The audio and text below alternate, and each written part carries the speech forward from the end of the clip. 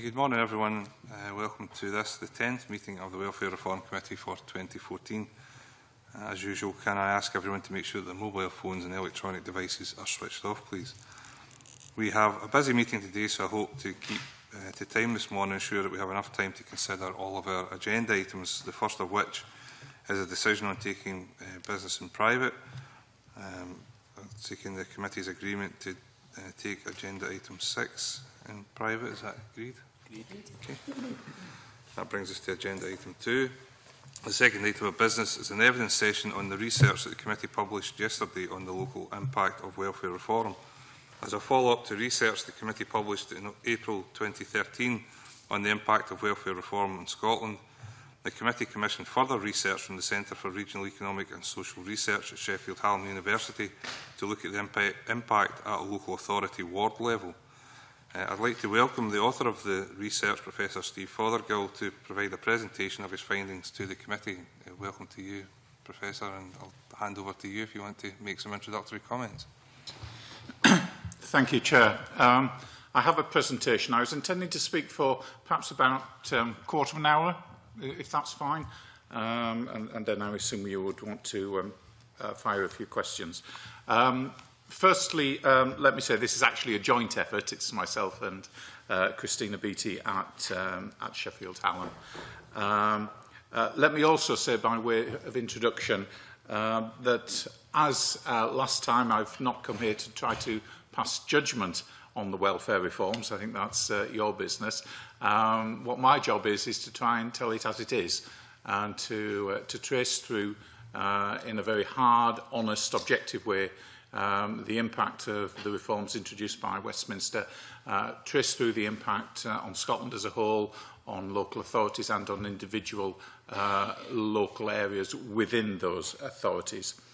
The background, yes, this is the second time I've been in front of this committee. We did come here with a report, I think, in April of last year, which was the first to try and systematically document the overall impact of the reforms on Scotland, generating figures for the impact of each of the individual elements of the reform package, and for the first time we produced estimates for each individual local authority up here.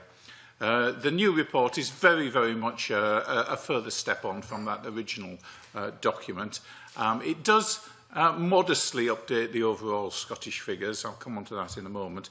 But I suppose the key thing that it does, the real innovation here, is that we've generated new estimates for the first time for each electoral ward across the whole of Scotland. There are 353 individual electoral wards here, and we've got a figure for each one of those.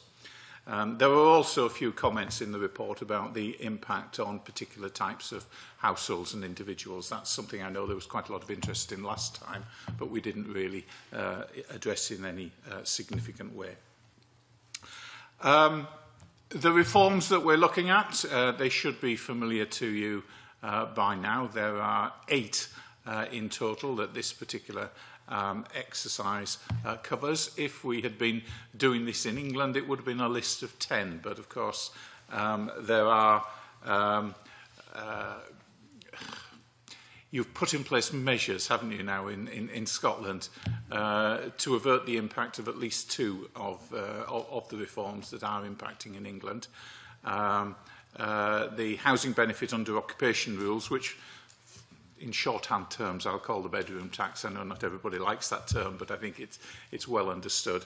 You've got arrangements now in Scotland that avert the impact on claimants, and right from the off you've had arrangements that have averted the impact of the reduction in council tax benefit grant from Westminster.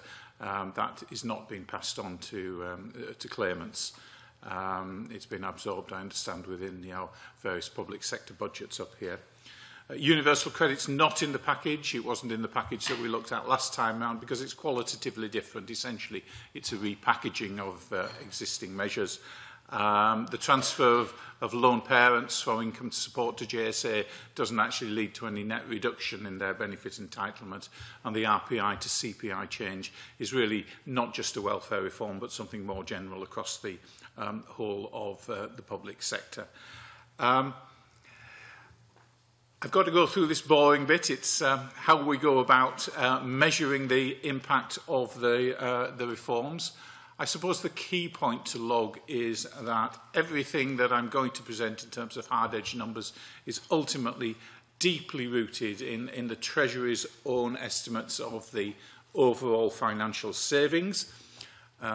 We also draw very heavily on the Westminster Government's impact assessments, and indeed also on the benefit claimant numbers and expenditure authority by authority across Britain.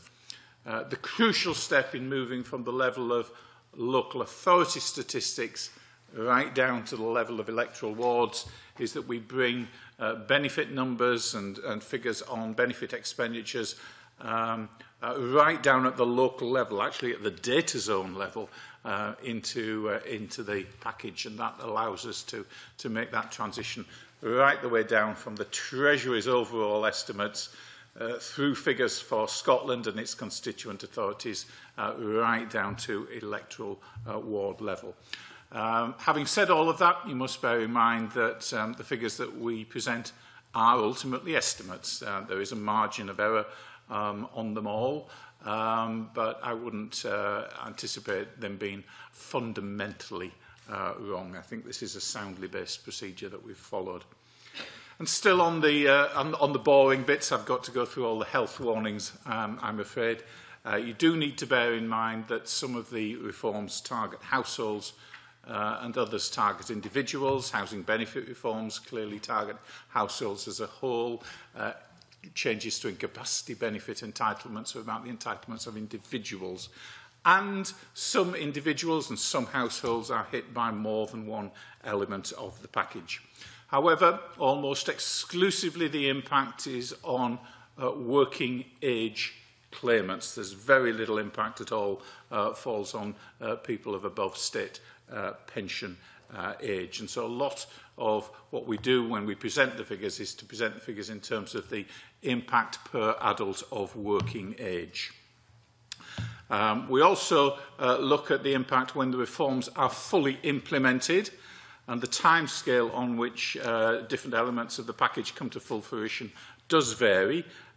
In particular, I would draw your attention to the fact that there's still an awful lot in the pipeline happening now or scheduled to happen around disability benefits, entitlement to ESA, entitlement to DLA, or indeed its replacement, PIP. And finally, on the boring bits, I'm afraid, let me say that we hold everything else constant. We're not making any assumptions here about the consequences of the welfare reforms for employment levels here in Scotland or across the United Kingdom as a whole. Right, let's work down from the Scottish figures eventually down to the ward level statistics. These are a slightly revised version of the figures we presented in April last year for the impact of the reforms on Scotland as a whole. Now that we know that the bedroom tax, its impact has been averted on claimants, we're able to take that out of the jigsaw. We also have harder edge numbers on the impact of the overall household benefit cap, and that's a little bit down on what was originally anticipated. But overall, once the reforms have come to full fruition, we're looking at 1.6 billion, 1,600 million pounds a year being taken out of Scotland by the welfare reforms. That financial loss here in Scotland averages £460 per adult of working age per year. That figure is pretty much in line with the GB average, I've got to say.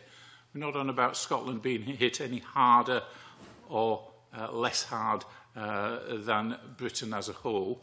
But when you look at the detailed regional figures, as we did in the report last year, actually Scotland escapes rather more likely than Wales, rather more likely than Northern England or London, but is hit significantly harder than large parts of southern England.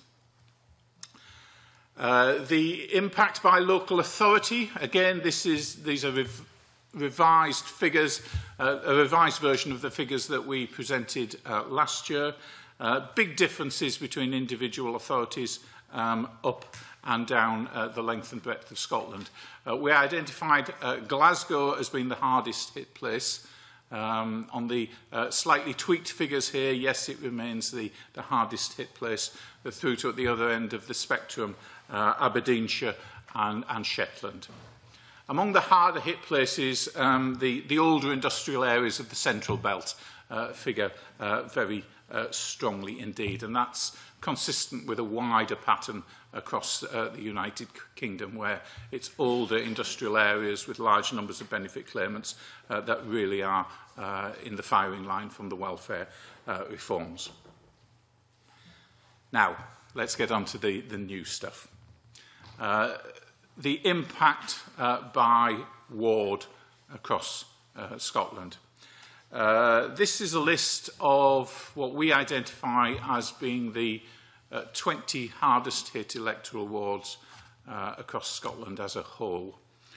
At the very, very top of that list is Calton in Glasgow, where we estimate an overall financial loss of £880 per adult of working age per year once the reforms have come to full fruition. You look down that list of the worst hit 20 and you'll see that there are a dozen Glasgow wards. The balance is made up by wards in a number of other older industrial areas, Dundee, Fife, Inverclyde, Western Barton, Renfrewshire, etc. At the other end of the spectrum, these are the 10 wards that we think are least affected by the reforms in terms of the financial losses. Very different geography here. Aberdeen and Aberdeenshire account for 5 of the least affected 10. Right at the very bottom of the list, the least affected part of Scotland, we estimate to be St Andrews in Fife. One of my colleagues at Sheffield Hallam rather cheekily suggested that you're probably more likely to be hit by a golf ball than by the welfare reforms if you live in St Andrews.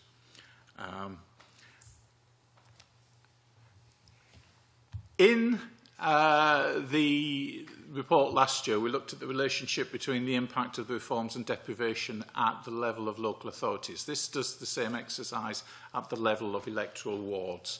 Each one of those dots, and there are 353 of them, is an electoral ward. You don't need to be able to read the scale and the details measures on here, but the vertical scale is the hit in each of the wards measured in terms of the loss per adult of working age per year. The bottom scale measures deprivation from the Scottish indices of deprivation, and you can see that there's a very clear relationship there. Broadly speaking, the higher the level of deprivation, the higher the financial hit arising from the welfare reforms. And that is a pattern that we identified in the report last year at the level of local authorities. It's not an entirely unsurprising pattern because, you know, where are welfare benefit claimants, welfare benefit recipients concentrated? They tend to be concentrated in the poorer areas. That's one of the things that defines areas as being poorer. I'll just show you 4 maps to illustrate what's there. In the report, there is a map for each of your 32 local authorities and statistics for every single ward. This is the map by ward in Glasgow. I've noted already that Glasgow is hit particularly hard, and therefore you'll see there are large chunks of Glasgow shaded in dark blue, which is where the intensity of the hit is greatest. Edinburgh, it's a more mixed picture, and there's a very interesting block there in the centre of the city where the hit is really quite modest. We always used to talk, or certainly the academic literature used to talk about economic and social problems as being located in inner urban areas. That is certainly not the case in Edinburgh, where the inner urban area is clearly escaping particularly lightly here, and it's some of the more peripheral bits of the city that are hit hardest. At the other end of the spectrum, here's Aberdeen City. You'll notice there's not very much dark blue or even middle blue on that. That's because Aberdeen does not have large numbers of benefit claimants and accordingly is not hit hard by the reforms. And finally, just by way of illustration, there is Fife. Considerable diversity within Fife. I've already flagged up that white area on the right-hand side. That is St Andrews, but there's a considerably dark blue area there in the middle of Fife, particularly in the former coalfield area. The report also makes one or two comments about who is being affected most by the reforms, as opposed to which areas are most affected. I will just whip very, very quickly through this slide and the following one. They're just there to illustrate the sorts of groups in the population that are most exposed to each of the individual reforms.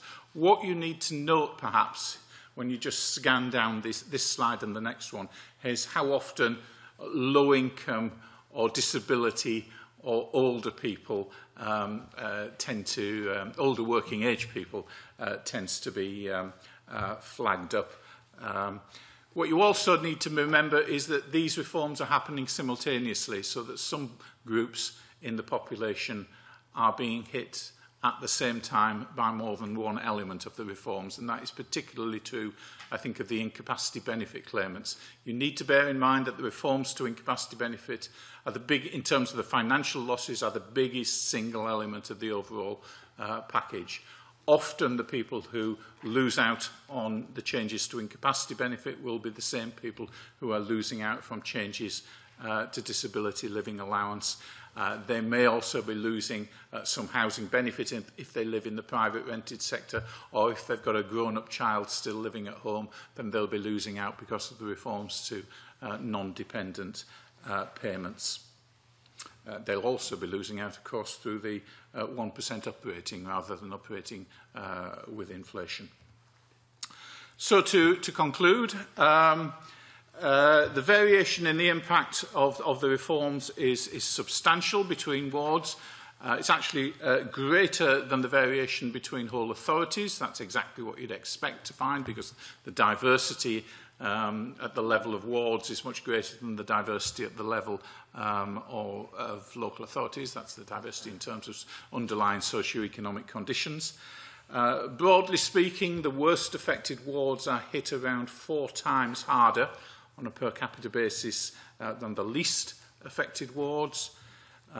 It's the deprived wards that are being hit hardest, and that unless there is some great revival in employment and labour market engagement as a result of the reforms, it would seem that the gaps in income and living standards between local communities, between local neighbourhoods, are set to rise. Thank you very much, Chair. Thank you very much, Professor. Again, very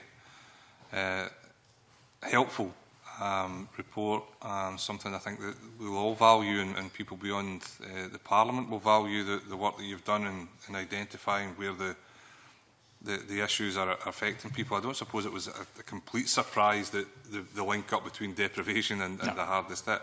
So I think what we're actually looking at is the amounts and what the impact of that is. One question, just for clarification for myself, have you done a similar assessment of local ward areas in England?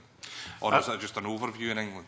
Not yet. We, at the same time as we did the local authority work last year that we presented up here, we did do a local authority-wide analysis in England. So we did have the full comparisons available, so that we know how Glasgow, for example, compares with other big cities in England and indeed in Wales.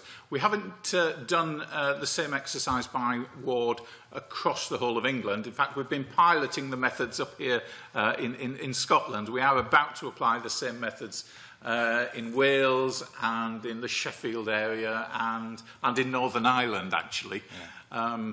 But the number of wards explodes away. Instead of dealing with 353, you're dealing with several thousand, and it becomes an immense task. But if I read you right from your initial comments, it would be difficult to do a comparison between, say, Carlton and the worst affected area in England, because there are two impacts that will be taken into account in England which won't reflect in here. Yeah. I should perhaps have mentioned, and it is mentioned in the text of the report, that all the figures for Scotland are a little bit lower than otherwise would be the case. If you hadn't put in place the arrangements for the bedroom tax and for council tax benefit, then the overall hit to Scotland would have been about £35 a head higher. The hit to claimants in Scotland would have been about £35 a head higher than is actually the case, and that would put Scotland a little ahead of the GB average, but still, I've got to say, behind some of the worst hit regions in Britain.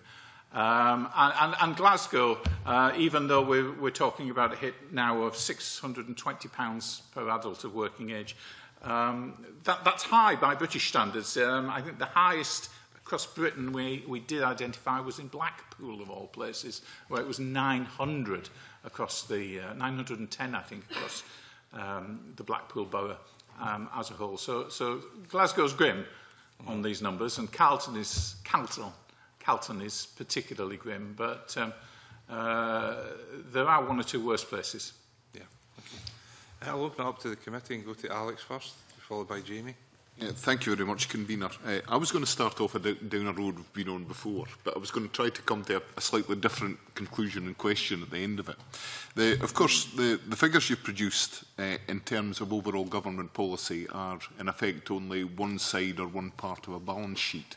And there are other government policies, such as the significant increase in the tax threshold, that do increase the amount of money available to those who are basic rate taxpayers. Now, first of all, how do you see that resource balancing out? Right. Well, I mean, there's clearly a lot going on simultaneously in the world. There's not only, the welfare reforms, but there's wider tax changes. There's the growth in the economy. There is the difference between, the increases in prices and the increases in wages. And all we've really been able to do here is look at one element of the jigsaw. I absolutely accept that. There is a lot going on simultaneously as well that's not here. We're not trying to monitor the overall well-being of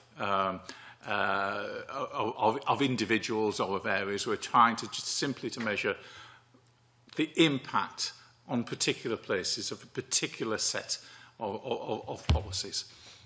I accept your point. Yeah. Is it then the case that if, for example, we were to break down the impact of other policy changes on a similar basis, that it may actually result in these figures being somewhat misleading? Let me qualify that. Insofar as if we took the full balance of policies, could it actually mean that the differences are more extreme, or does it affect the pattern overall? It's very difficult for me to comment on that, and I think because I don't think we haven't got the hard evidence, we haven't done the calculations. There is always a danger that even if we added in more, if we added in changes in tax thresholds, people would then turn around to us and say, well, you've not allowed for the fact that prices are rising faster than wages. Where do you stop in this exercise? I'm sorry, what we've stopped at is just looking very specifically at the impact of the reforms. And it's very, very hard in the absence of the calculations to give you the definitive answer on some of the wider issues. Thank you. Amy? Thank you, Convener. Thank you for your report, Professor Fothergill. I think a lot of people find it very helpful in understanding what's happening on the ground. I don't suppose it is particularly. I wasn't surprised to find 3 of the wards in the area I represent are above average and 1 was below average. It wasn't a surprise to me, but certainly it's very useful to have it quantified. So I'd like to thank you for that. You've picked up on the issue I wanted to explore. I want to explore it a little further. You've made the point that if certain reforms had been put in place here in relation to council tax benefit and the bedroom tax, that the scale of loss would have been £35 higher per working age adult than is otherwise the case. It would have actually been above the UK average. So you've already said that, but can you quantify the split between the 2 measures, please? Yeah, let's take the impact of the bedroom tax, because I've got to confess that I was really quite unaware until a late stage when we were doing this that you had put in place measures to avert the impact of the bedroom tax. So the figures that are up on your screen at the moment, you know, for the overall impact by ward, we did calculate a set of figures comparable to those that actually included the bedroom tax, and then had to go back and take the bedroom tax out of the overall jigsaw. So I do know exactly what the bedroom tax does to those particular statistics. And in the worst hit wards, the Caltons, the Springburns, the North East Glasgows, the Drumchapels, the measures you put in to avert the bedroom tax take about £30 per adult of working age per year off those numbers. So Calton would have been coming in at around about 910 rather than 880, and Springburn at 810 rather than 780, etc., etc.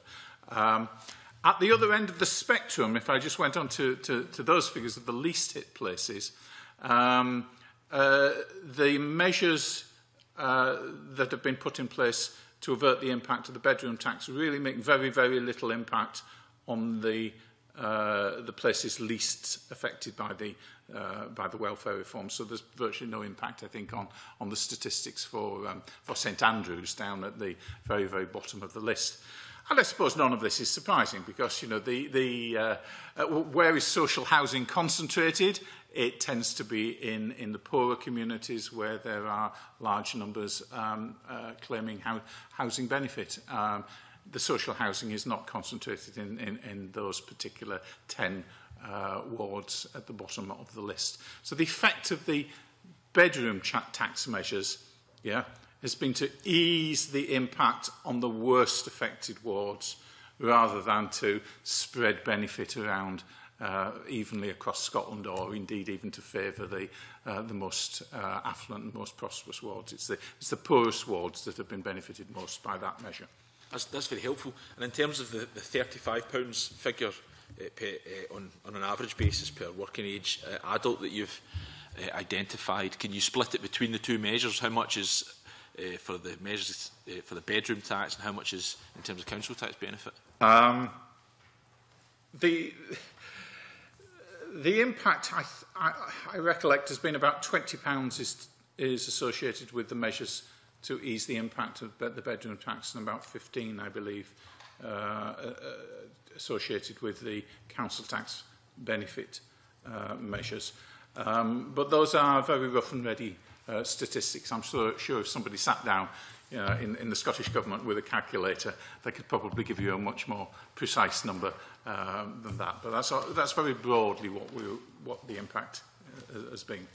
Well, I appreciate the rough and ready estimation. And one last question, Convener, and again, you picked up on this in a presentation, Professor Fothergill. You make the point that, I'll just quote your report, you say Westminster ministers are keen to claim that the welfare reforms will increase incentive to work and will therefore lead to higher employment. As we noted, this is a bold assumption based on a questionable view of how the labour market works, especially in less prosperous areas.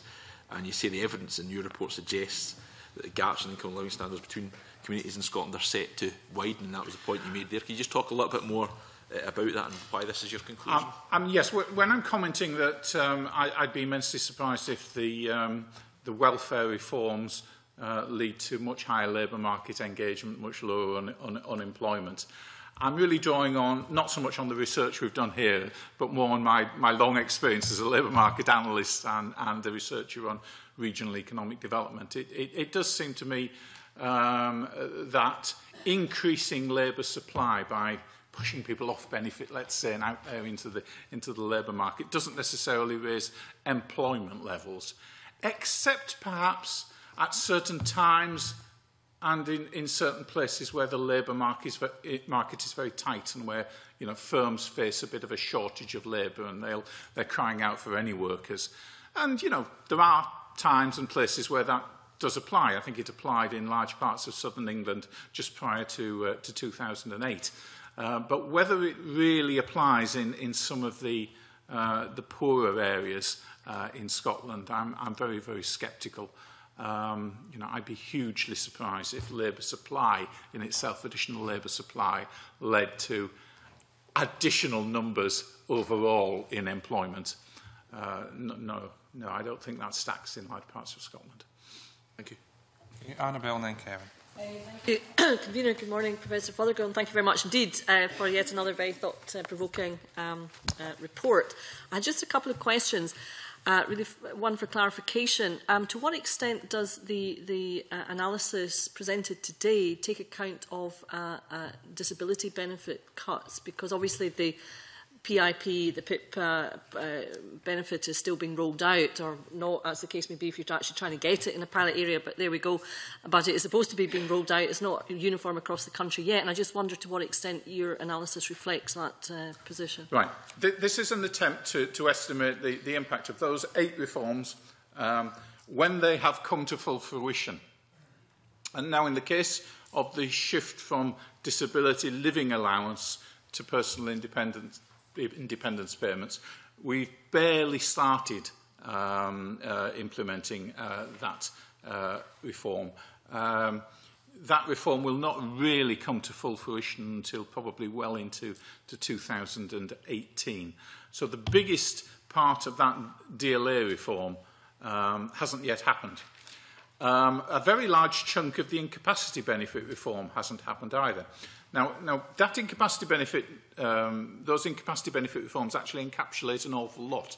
I mean, we're not just looking at the reforms that have been introduced by the present coalition government in Westminster. I mean, some of the things happening to incapacity benefit at the moment and in the last couple of years were actually, you know, first planned by Labour pre-2010 and only recently have been coming to fruition. But there's an element of the incapacity benefit reforms that really is still to bite in a major way, and that's the very last part of the package, which is the limitation of non-means-tested entitlement for claimants in the work-related activity group, limiting their non-means-tested entitlement to 1 year. And because that bites at the back of the pipeline, most of the people who are now moving across onto ESA will find that hasn't yet bitten.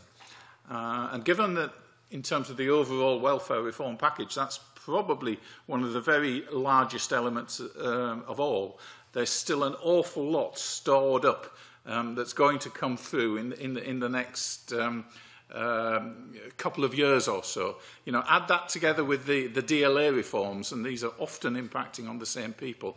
Those people still face an enormous hit in the next couple of years. And in the worst affected wards of Scotland as well, by the way, it's the incapacity disability living allowance reforms that are the really big ones in the jigsaw. So when I'm saying that a place like Calton in Glasgow is hit hardest, I would suspect that a good 40% of that hit has not yet happened. That's very interesting, because I was going to go on to ask, in terms of people with a disability, it seems sadly that the net result is that if you suffer from a disability and you live in one of the most deprived wards in Scotland, you are subject in effect to a double whammy. So it's not good news at all, particularly as you rightly say that these benefit cuts are being rolled out and we don't even yet see the full impact of what is coming down the line. It's not that somebody on disability benefits is hit any harder in some wards than in others. It's more just that in some parts of Scotland, in some wards, the numbers, the percentage of the working age population out of the labour market on disability benefits is so much higher than in other parts of Scotland. I mean, typically in the Glasgow area, you have much higher claimant rates of ESA, of IB, of DLA, than you do, for example, in the more prosperous economies up in Aberdeenshire. And so if you're reforming, disability living allowance, if you're reforming incapacity benefit stroke ESA, it's going to impact on the places and on the wards where there are very large numbers of claimants, and that's particularly some of those Glasgow wards. Yes, I absolutely accept that. I think the point I was rather trying to make was that in terms of other problems that will therefore be prevalent in your community, if you are disabled in a very deprived ward, there will be other issues that impact on your daily life as a result. One other question I had in terms of what we hear from Westminster, the Westminster Government and indeed Westminster parties, that there will be further benefit cuts planned. Does this take any account of that at the moment, or is that too, too distant at this point? This is an exercise in looking at what is in the pipeline now and what is going to hit. It doesn't include things that are being talked about that might be introduced, beyond May 2015. That's a further exercise, I'm afraid. Hopefully we don't need to get you back for that one from my perspective, but thank you, Convener, and thank you very much, Professor. Kevin and then Linda. Thank you, Convener, and can I thank Mr Professor Fothergill for the report that it makes. Very grim reading indeed in some regards. And I'm going to ask a few questions, and I'm not meaning to be critical in terms of the report itself, but what we have is an exercise based on council wards. You mentioned, I think, at the beginning that that you could go down to data zone level. Is that correct? A lot of the statistics that are fed into this is actually statistics at the level of data zones. Now, data zones in Scotland, have a population of between 500 and 1,000. I think our judgment is that though we had to throw that information into the pot, if we were to generate statistics right down at that very, very fine grain, they wouldn't be terribly reliable. Because, if you're on about some benefits of, where there might only be 20 or 30 people in a particular data zone claiming that particular benefit, you can't be sure that those 20 or 30 people are hit,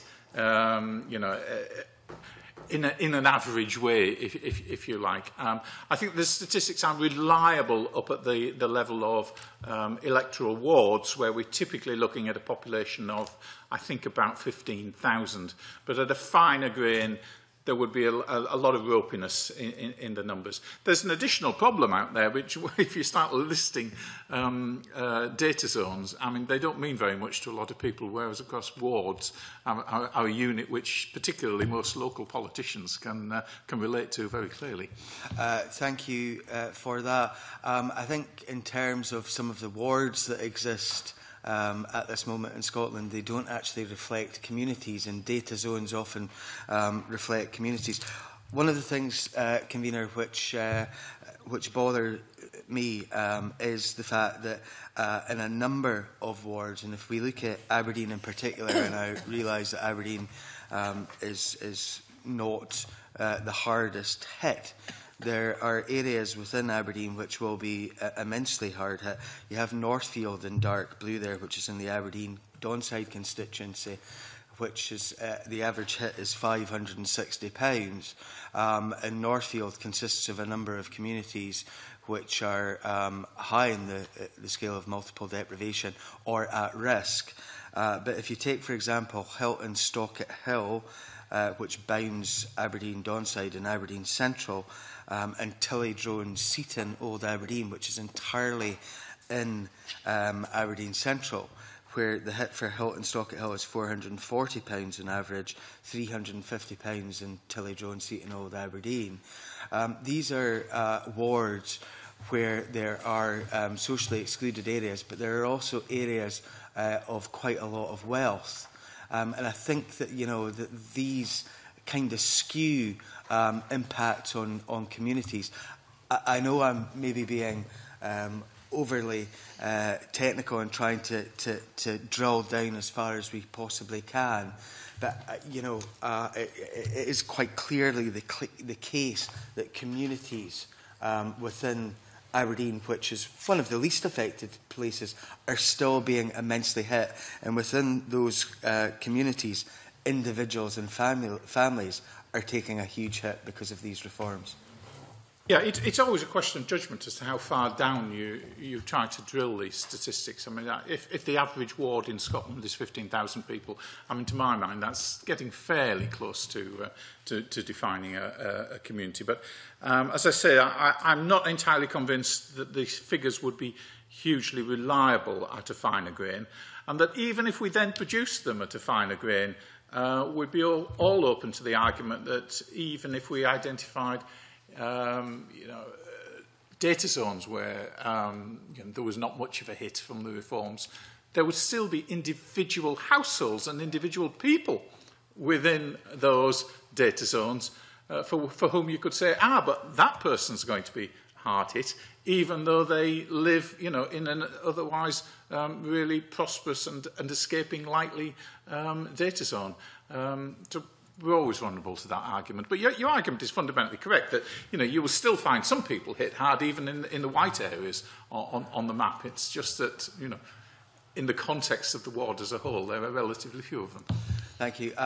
The reason why I'm trying to get this drill down, because obviously these effects of welfare reform are going to have major impact. You said yourself earlier on, the higher the level of deprivation, the higher the financial hit for people. And for us as policymakers, I wish we had control over welfare here in Scotland, and hopefully we will do soon.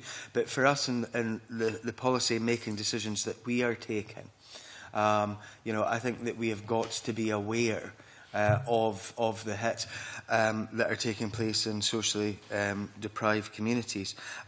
Convener, the point that I'm trying to get across is, although some areas seem to be not that hardly hit, there are areas within those areas which are taking a big hit. And there's nothing worse, I find, than poverty amidst plenty, which we certainly have in Aberdeen. But as policymakers looking at other areas, I think we've got to take account of those data zone numbers before we implement other policies to try and regenerate communities and resolve deprivation.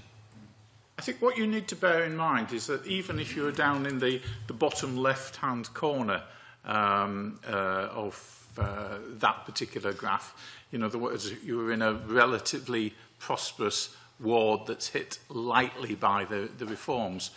The impact of any one of the reforms on a particular individual or on a particular household is not necessarily any less than the impact on a comparable household, at the other end of the spectrum.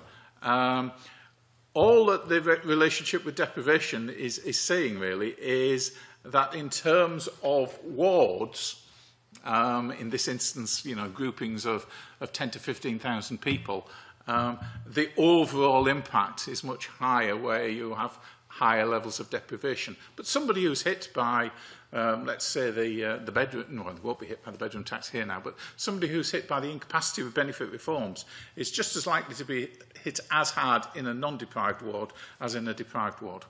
I don't think I would ever take away from the individual scenarios that are going on, which are having great effect on people and their families right across Scotland. But in terms of policy making, I think we've got to take into account not only the ward level, but the data zone level too. Thank you, Convener. And finally, Linda. Yeah, I just have one question. It's a very general one. I was interested, Professor Fothergill, in your last key point in your summary, which was referred to by Jamie Hepburn, and that's the one about a key effect of the welfare reforms will be to widen the gaps in income between communities, that being in the absence of a big shift into employment. We started off this session with Alec Johnson noting, or asking it to be noted, that other initiatives that were being taken were not taken into account in this study, and you very kindly responded to that from wider experience than just what was used for this report. So I just wanted to ask you whether, in your view, the wider action that is being taken, the global picture, as Alec Johnson referred to, about taxation as well as welfare reform, I wondered if you felt there was anything within that which would in fact narrow that gap in income between communities.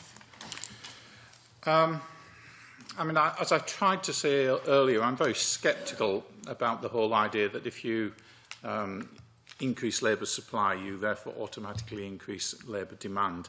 As a general rule, it doesn't seem to apply. You know, as I was also trying to say before, this is inherently just a look at one thing that's going on in the world at the present point in time. But it's a big, powerful element of the jigsaw. It's not an attempt to measure, you know, the changing well-being of communities. It's the impact of a particular set of policies. I was very, very interested to hear a former civil servant speak at a seminar I attended recently when he was commenting, and he was an ex-Treasury official, and he was commenting on how the welfare reforms had been sort of planned and dreamt up in their present form. And what it was clear to me that he was saying was that actually they are driven by financial savings, and that if ministers and others have been going around and saying that these welfare reforms you know, will raise levels of employment and rebuild the economy, that was very much a window dressing that was put on after the event. Primarily, this is about saving money. Some people would like to believe that the reforms will raise the volume of employment, the level of economic activity. But I think deep down, even in the Treasury, they don't believe that. Thank you very much.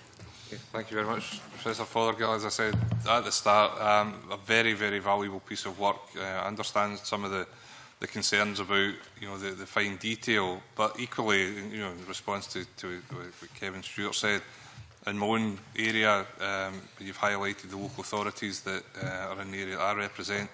Within areas that are very badly hit, there are pockets of wealth which aren't reflected in the data. So it swings and roundabouts, I suppose, in terms of that. So overall, I think the information that you provided has been hugely beneficial to the committee. It gives us a lot of work to get on with, more analysis and more discussion, but based on firm statistics now rather than anecdotal evidence or supposition. And that's always helpful when it comes to, you know, to assessing policy and its impact. And I think, you know, you said that the welfare reforms were window dressing in terms of what their ambition is. I think that's been very... I'm quoting a civil servant. Yes, I think... Who better remain nameless. I think he should. I think he's also... And he was a former civil servant as well. I think he's also been very, very kind, but that's not a matter for you to judge. That's a matter for us to judge, and we can now do it based on very firm evidence. And thank you very much for providing it, and thank you very much again for coming before us this morning to give us more assessment of your analysis, which has, I think, been very beneficial to us all. Thank you. Thank you very much. Okay, I'll suspend for 5 minutes to allow change of witnesses.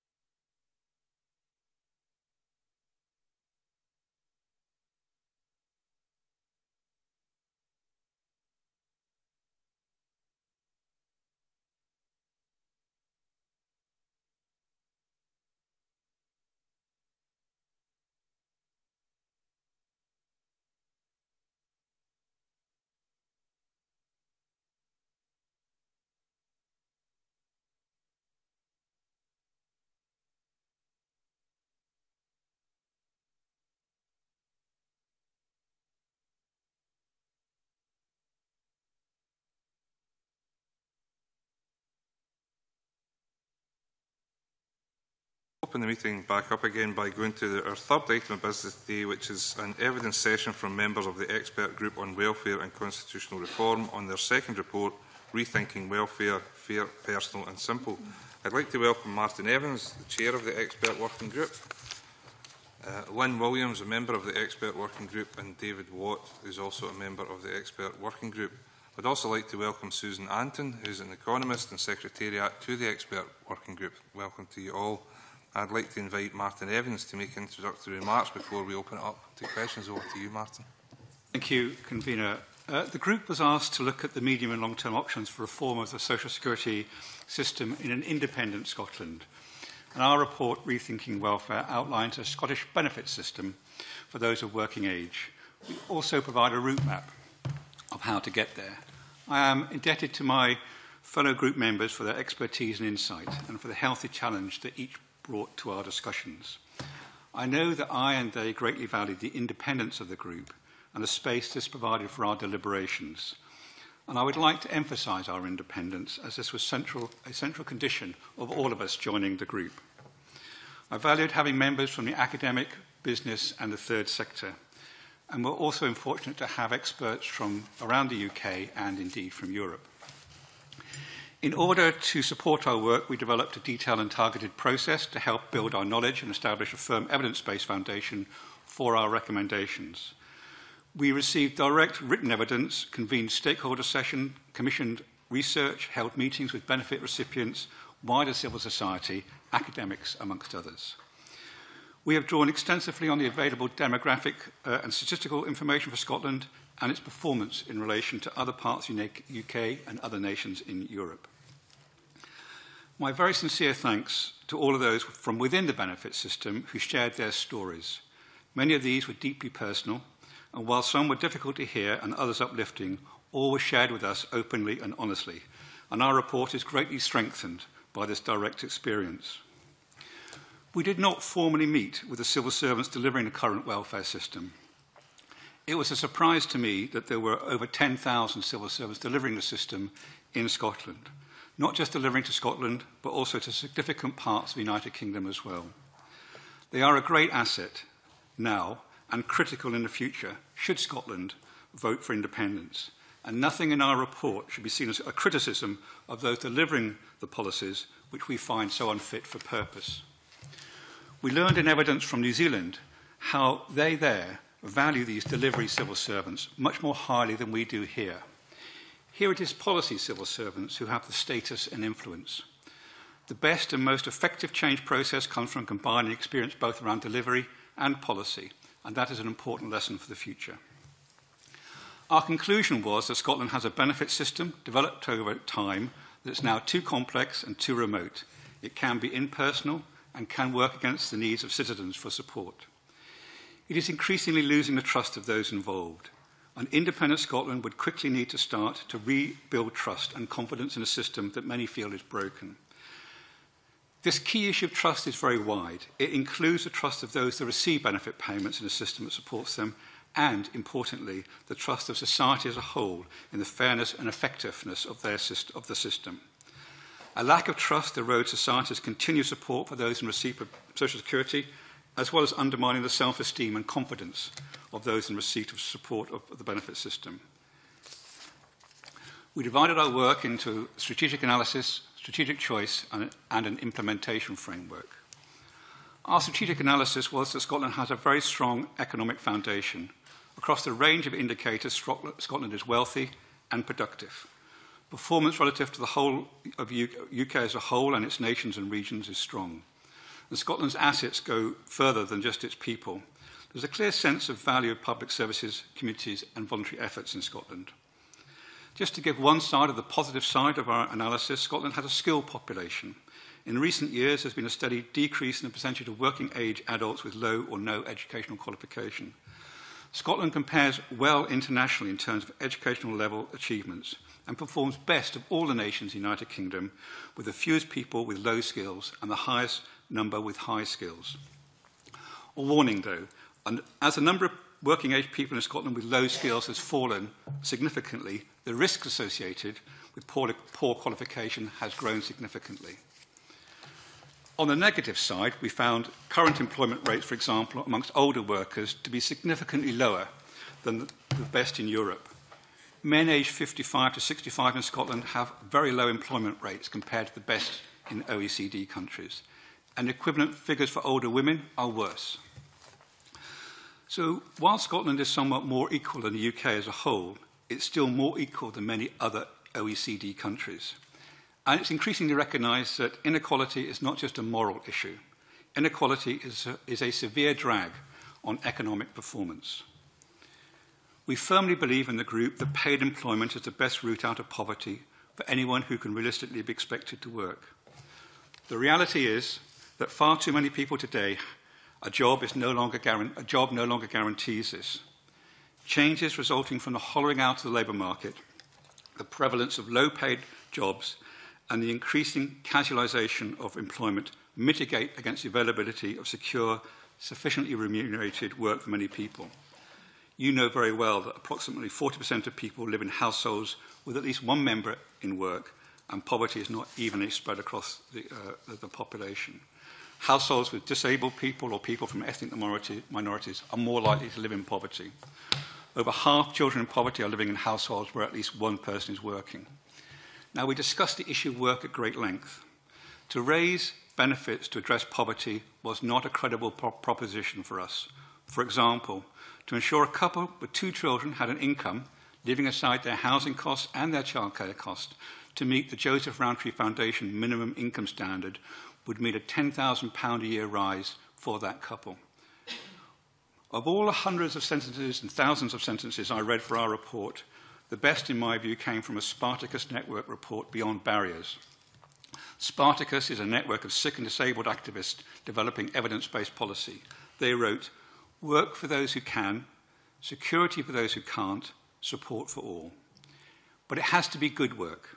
Good work depends on demand from employers for skills and the ability of employers to pay good wages. It needs a business environment that encourages investment and productivity.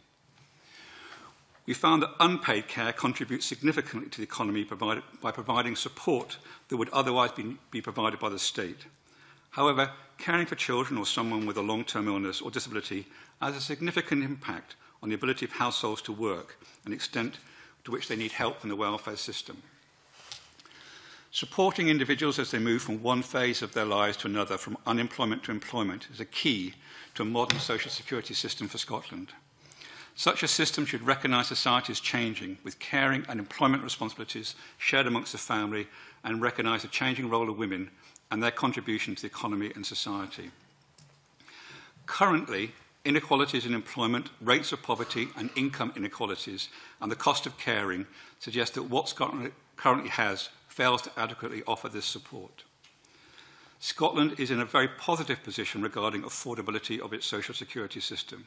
The choice facing a future independent Scottish Government is to decide how best to use its financial and human resources to obtain the best results for its people.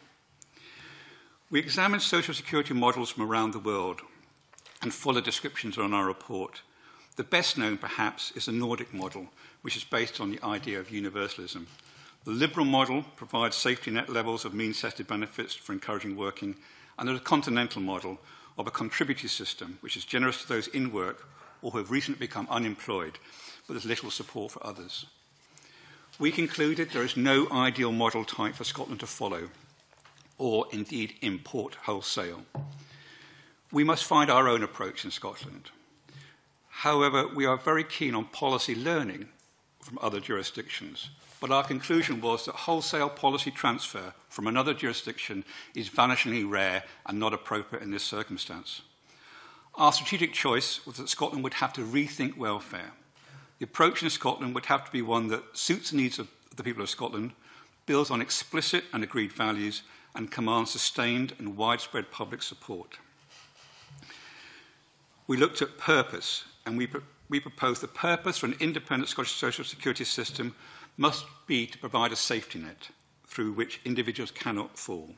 It must also provide an insurance against life events and then maximise life chances for every individual. In other words, to provide a springboard as well as a safety net. We then looked at principles of a welfare system. These principles represent the tests against which any new policy or changes to existing or inherited policies should be proofed. They are grouped under 3 overarching headings.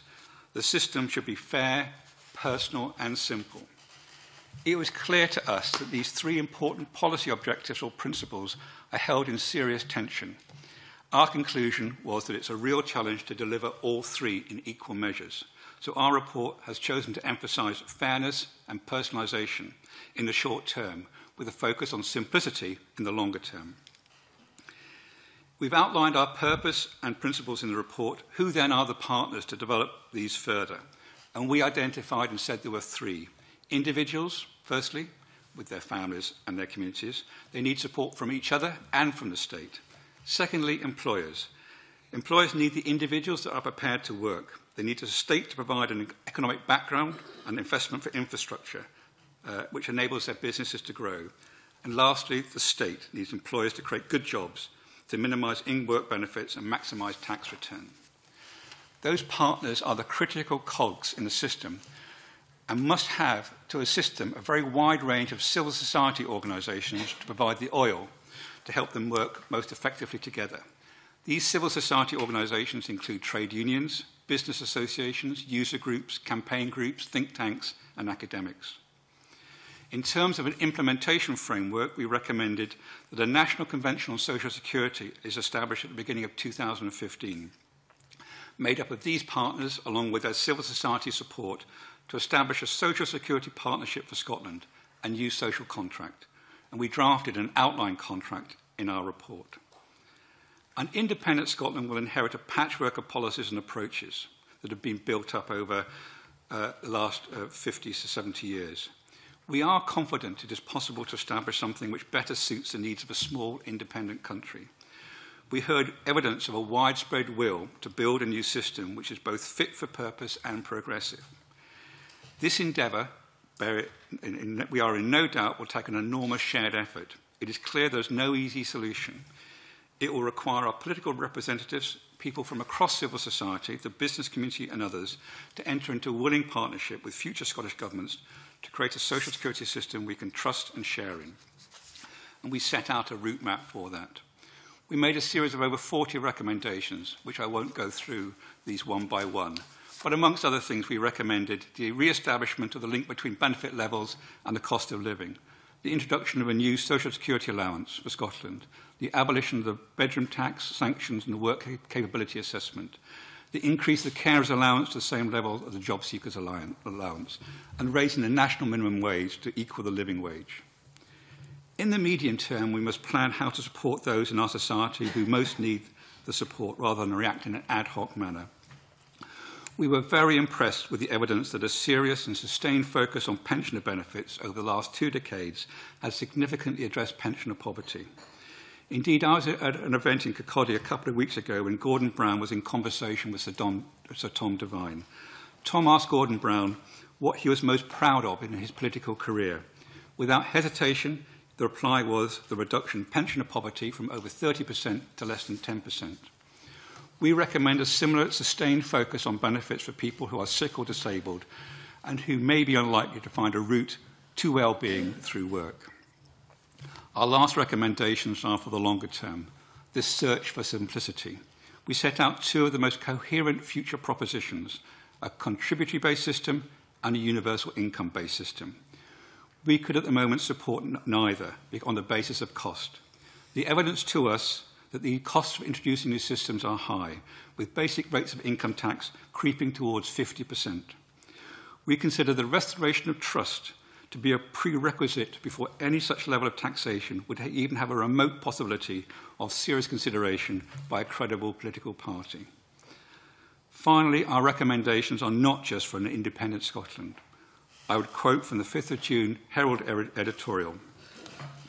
Whether independent or not, Scotland needs a welfare system that treats benefit claimants and those struggling to make ends meet with dignity.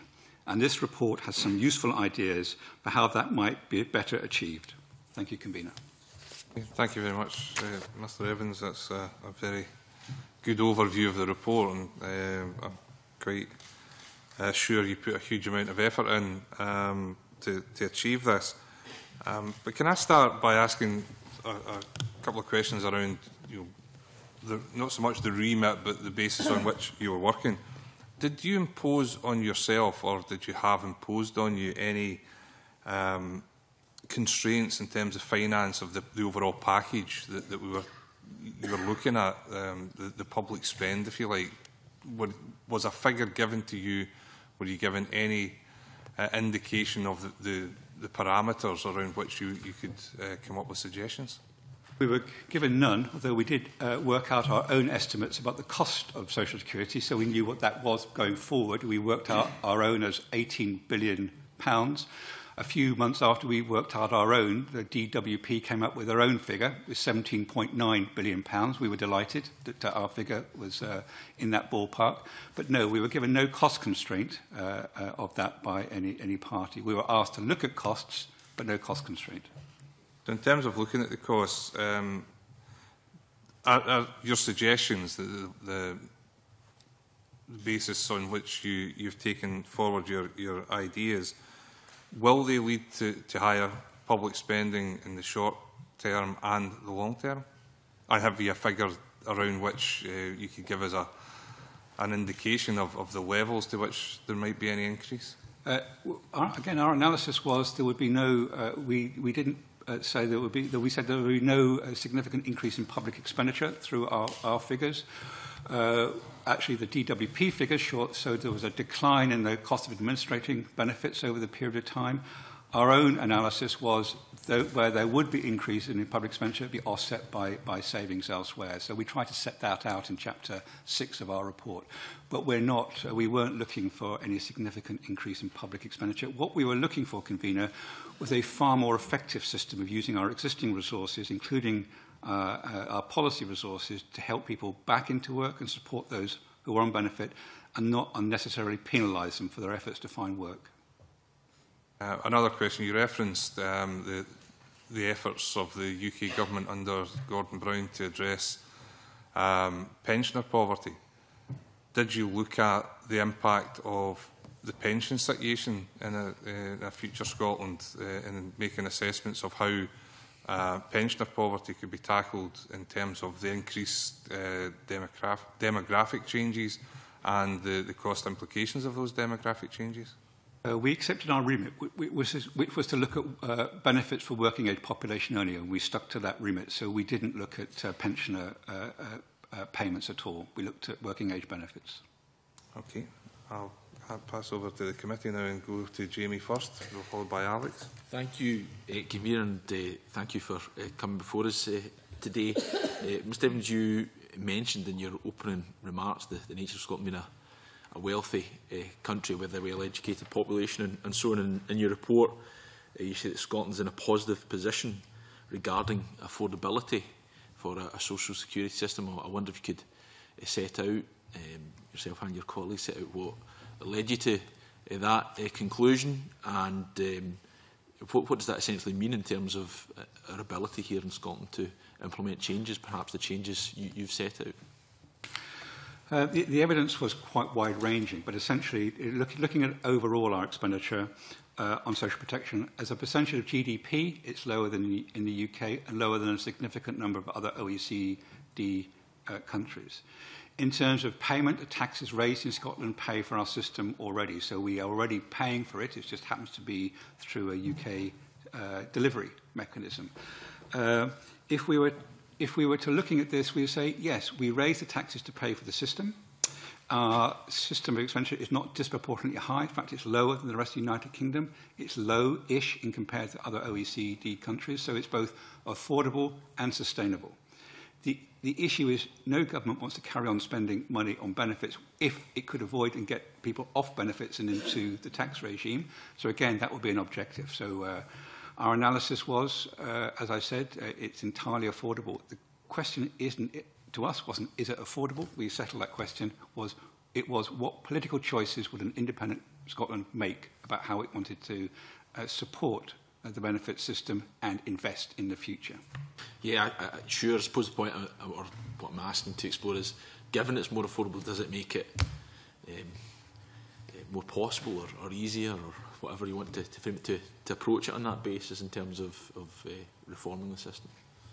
So more approach than the current system? Or? Yes, indeed. Well, you've obviously posited a number of suggested changes. I suppose the question is, given that you're saying it's more affordable, social security is more affordable here in Scotland, does that make it more flexible in terms of implementing change? Well, I think if you have policy control, which I think that's the issue that you're interested in, it allows you to pursue policy objectives which are consistent with other policy objectives you wish to have in Scotland. So the affordability is one issue.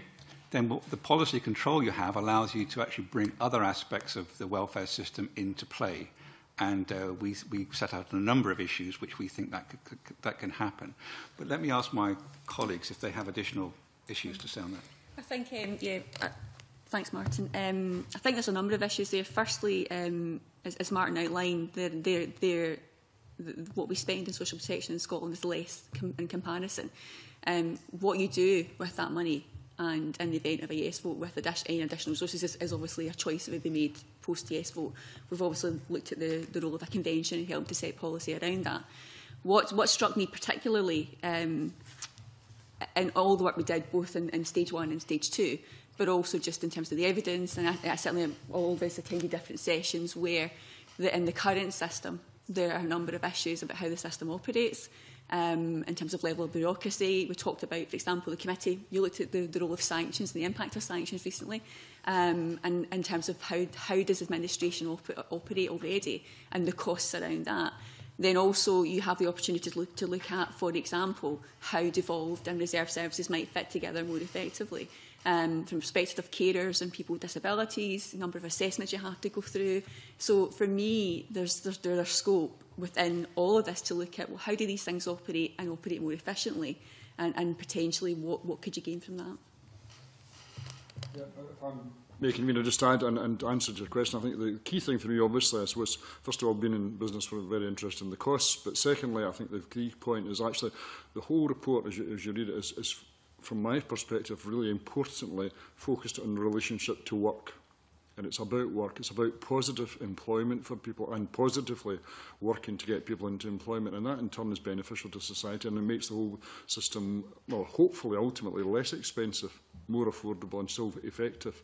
And that's an absolutely key principle. I think it does come through the report as well. I think that ties in very well to actually meeting the costs we're talking about.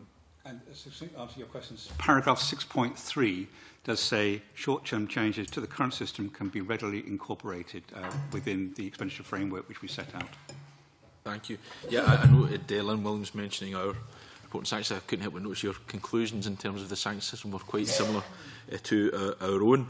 And you also mentioned there, Lynn, the National Convention, which you suggest to be established in 2015. And one of the things it would consider would be your draft social security partnership, and just wonder if the panel could tell us how you think your social security partnership would be an improvement on the current system. Let Lynn start and I'll have a... Yep. I think it goes back to the point Martyn made about trust, and I think from perspective of those who are part of the system and generally, is that there's been a real loss of trust in how the system operates for a whole range of reasons.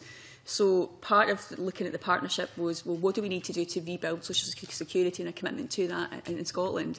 And by bringing together people who both are part of the system, who can shape the system, is to rebuild that kind of sense of contract and social cohesion.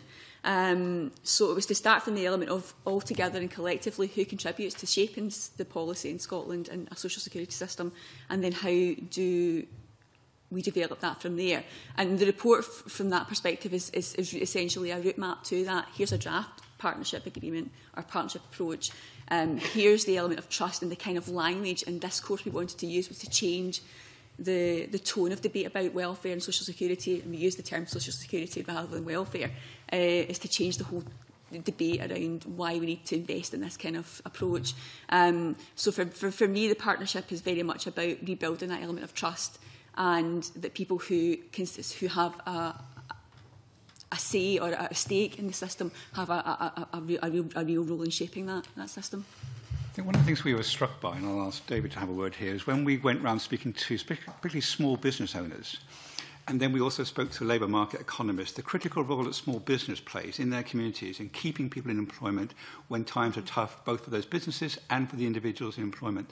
The longer you're kept in employment, the more likely you are, even though you're in and out of sickness benefit or something like that, to come back in. The quicker you let go, the longer you're out, the more likely you are to relinquish on languish on benefits. One of the keys of this kind of new idea of a social contract to say we're all in this together. This is part of the building block we're saying you must put into a trusted social security system, and not just say the benefits will sort it out. Benefits are critical, but all our Murray polling and all the focus groups we had was saying benefits, cash is the start point. There's a whole range of other issues, dignity, trust, reliance, which are critical to rebuilding this trust we talk about. And I come back this very, very positive message we had back from small business. If they could be encouraged to keep people back in work, it would help the social security system. If they're open to that and can be supported with that, that helps us all. And I want to emphasise that because it was so important that they were considered partners in this endeavour. And that's why we put them in there with individuals, the state and business. And we were very careful to say around them becomes all these civil society organisations. It's not to forget the role of trade unions, campaigning groups. They help that oil that partnership. David, you were involved in some of those meetings with me. Absolutely, and I think that's a key point. I think there's perhaps sometimes in these discussions there's not enough business engagement, if I'm honest, both at a national and a local level as well. And I spend my life defending businesses because they genuinely aren't setting out to put people into unemployment. And that's quite the opposite. They're actually looking in a large part across Scotland for employees and well-trained employees. And I think also a key part of our suggestions is the real close link to skills development. And I think that's really important. It's not just about money, as Martyn said, absolutely not. It's about skills development, it's about a close liaison there. So we are training people for the workforce better, more competently, and they're more likely to gain employment and, importantly, as Martyn also just said, stay in employment. Because there are quite a number of people who tend to wander in and out, and it very much relates to skill level, in all honesty. Yes, it does, as the Professor said earlier on, relate to demand, and that is patchy in some parts of Scotland. But at the end of the day, if you are more skilled, you are more likely to be employed. One final point. We had this concept of distance from the labour market, which wasn't physically how far you were from a job, but how far you had to travel before you were able to take up a job. And what we recognised was we disproportionately invest on those people who are quite close to the labour market, people who have gone out of job quite quickly. We are suggesting a reinvestment on those who are quite a long way from being able to get back into a job. And that's our social investment part. That we were very struck by the evidence from the Nordic models about how you invested for the future, how you brought people who are a long way from the labour market. You didn't sanction them, you supported them in finding the route through, the steps they needed to get closer to being employable and finding those jobs. Now, there is the other side about job creation too, which your previous evidence was talking something about, but I also was talking about the systems whereby you brought people closer to the labour market, and we were saying relocate your investment for those who are furthest away, because those who are quite close, they'll come back in with much less help from the state. So if you're not careful, you'll pay for the low-hanging fruit, those who are close to the labour market, and you'll disinvest on those you really need to get back into work as far as possible. You talk about the introduction of a new social security allowance combining benefits together. You also talk about the bedroom tax being abolished, which of course there's widespread support for in this Parliament. The Scottish Government is of course committed to that. But you say, crucially, you say as part of this social security allowance, a housing benefit wouldn't be included. Can you set out why you've come to that conclusion? Yes, I mean, I think we saw housing benefit as much more of a local benefit, much more able to be operated through local authorities, much more sensitive to that, looking at their own housing market. Local authorities have to develop their own local housing strategies. We thought that was important too. We also make these comments about the private rented sector costing in Scotland £500 million a year in rents, and we wanted to make quite sure that there was some sort of quid pro quo for that investment. That whilst that money is being paid out to private landlords, they weren't receiving a windfall benefit from rising property prices in their rents, and also the issues of security of tenure. Now, we held back a little bit from the stronger suggestions about security of tenure because of the work of Douglas Robertson from Stirling University, who has evidenced that a call to increase security of tenure is misunderstood by private rented sector tenants who feel they have to stay for that period of time. So we wanted more work done on that issue. But that's the reason we wanted. Housing is a very local matter. We think the more local it's looked at and delivered, the better. I don't know, were you also informed by the experience? Obviously, universal credit's not in place yet, but there's been concerns about the idea that housing benefit being wrapped up in that and making it much more difficult, and also the issues of direct payments and so on, and people potentially being building up arrears and the rest of it. Did that feature as part of the rationale as well? I think all of those things are in part there. I mean, this idea of fairness and personalisation, we wanted to get back to this idea that trying to help people choose what's best for them to receive their benefit and have that benefit paid. I've been around long enough to remember that stage at which housing benefit was taken from individual tenants and given to landlords, and now the proposal is it comes back. To us, personalisation, let people try to choose within a reasonable series of choices how they can receive their benefit to best suit them. And also we listened very closely to the SFHA and others about how those payments were made. Clearly we don't have evidence about the future of universal credit, but we had a lot of concern about these is one-size-fits all.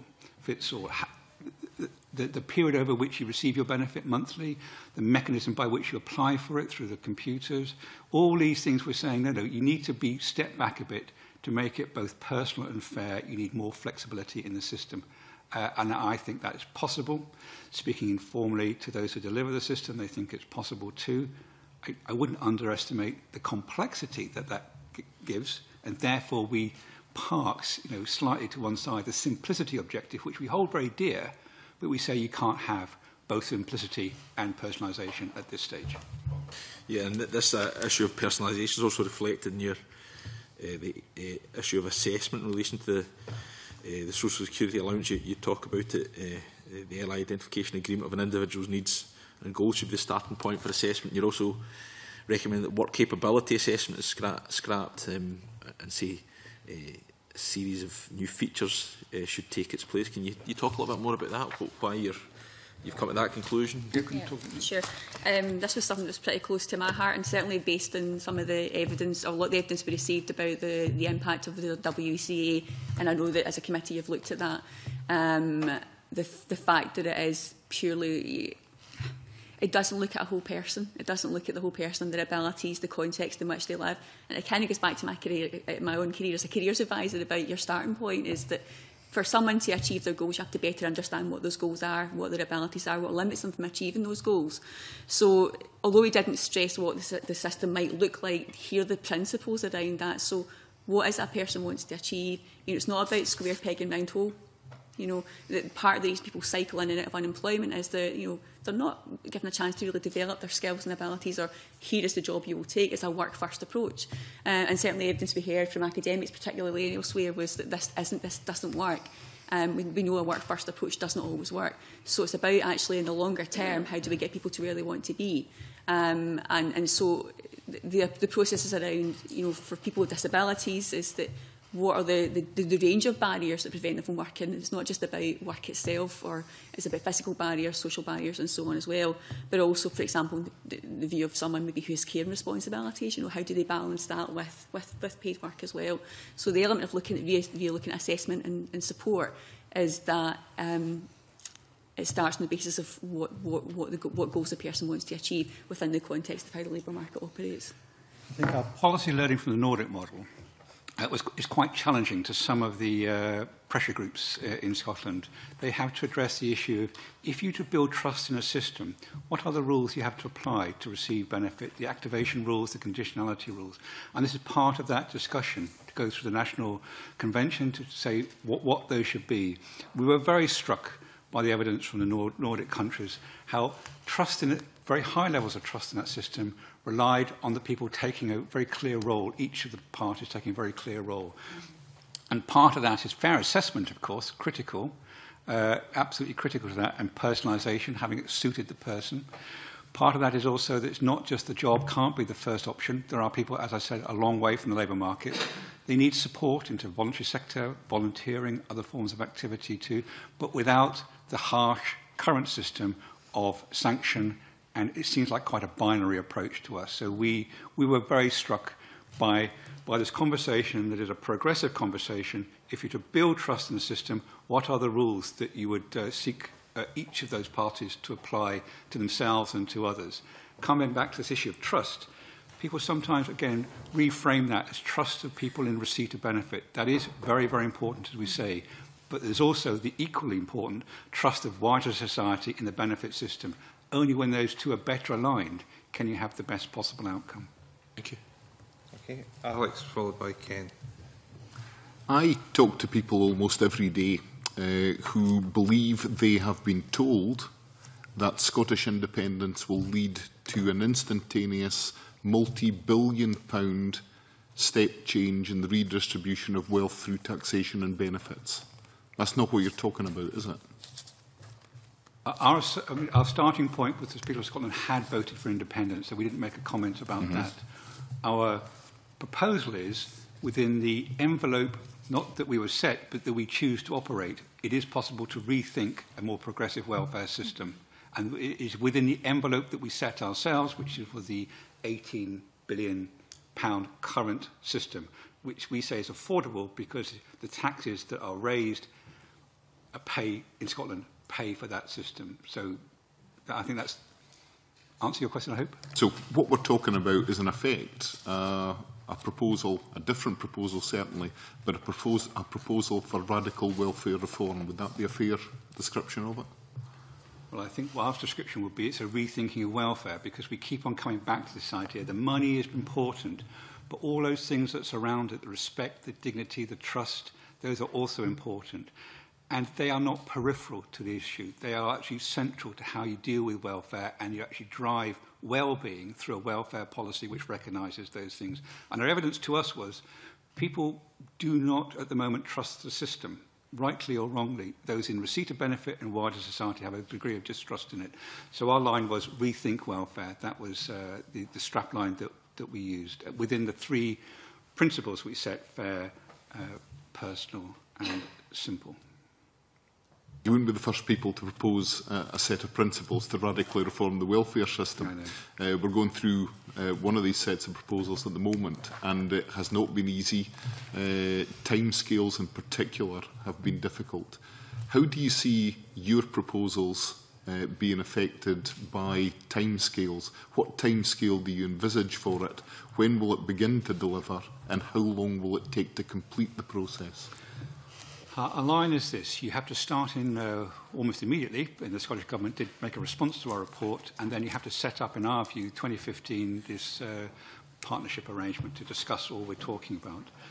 Our initial report talked about transition. The Scottish Government said a 2-year transition from independence to a new system. We keep on coming back to this. It's an enormous effort. Let's not underestimate that. It's a shared effort which can only be successful if all the parties we're talking about are in there. We didn't set out a timescale for this. We just said within 5 years for the short term. So we said within 5 years, all that was suggested for the short term should be able to be agreed. How do you envisage the transition between the existing system, perhaps not as it is today, but as it may be when the transition takes place, and the system you envisage? How long will that take? Is it something which won't begin until 2018? Is it something that will take 5 years or more to complete the transition through? Our first, Lynn will come in, but our first report set out a transition timetable which the Scottish Government cut to 2 years. We said slightly longer. Their commitment is within 2 years of independence there will be a new system, as I recall their position. But our own position is that's for the parties to decide the transition. The important thing for us was protect the claimant interest through that period. That's what we kept on saying. Concentrate on the claimant interest and maintain the benefit levels to make sure that's effective. The Scottish Government's made a commitment to do it in 2 years. Am I? Yeah, remember that right, Lynn? Yeah. I think what I wanted to say was, to really pick up Martyn's point, was that there are choices that will be made that are not in our gift to make.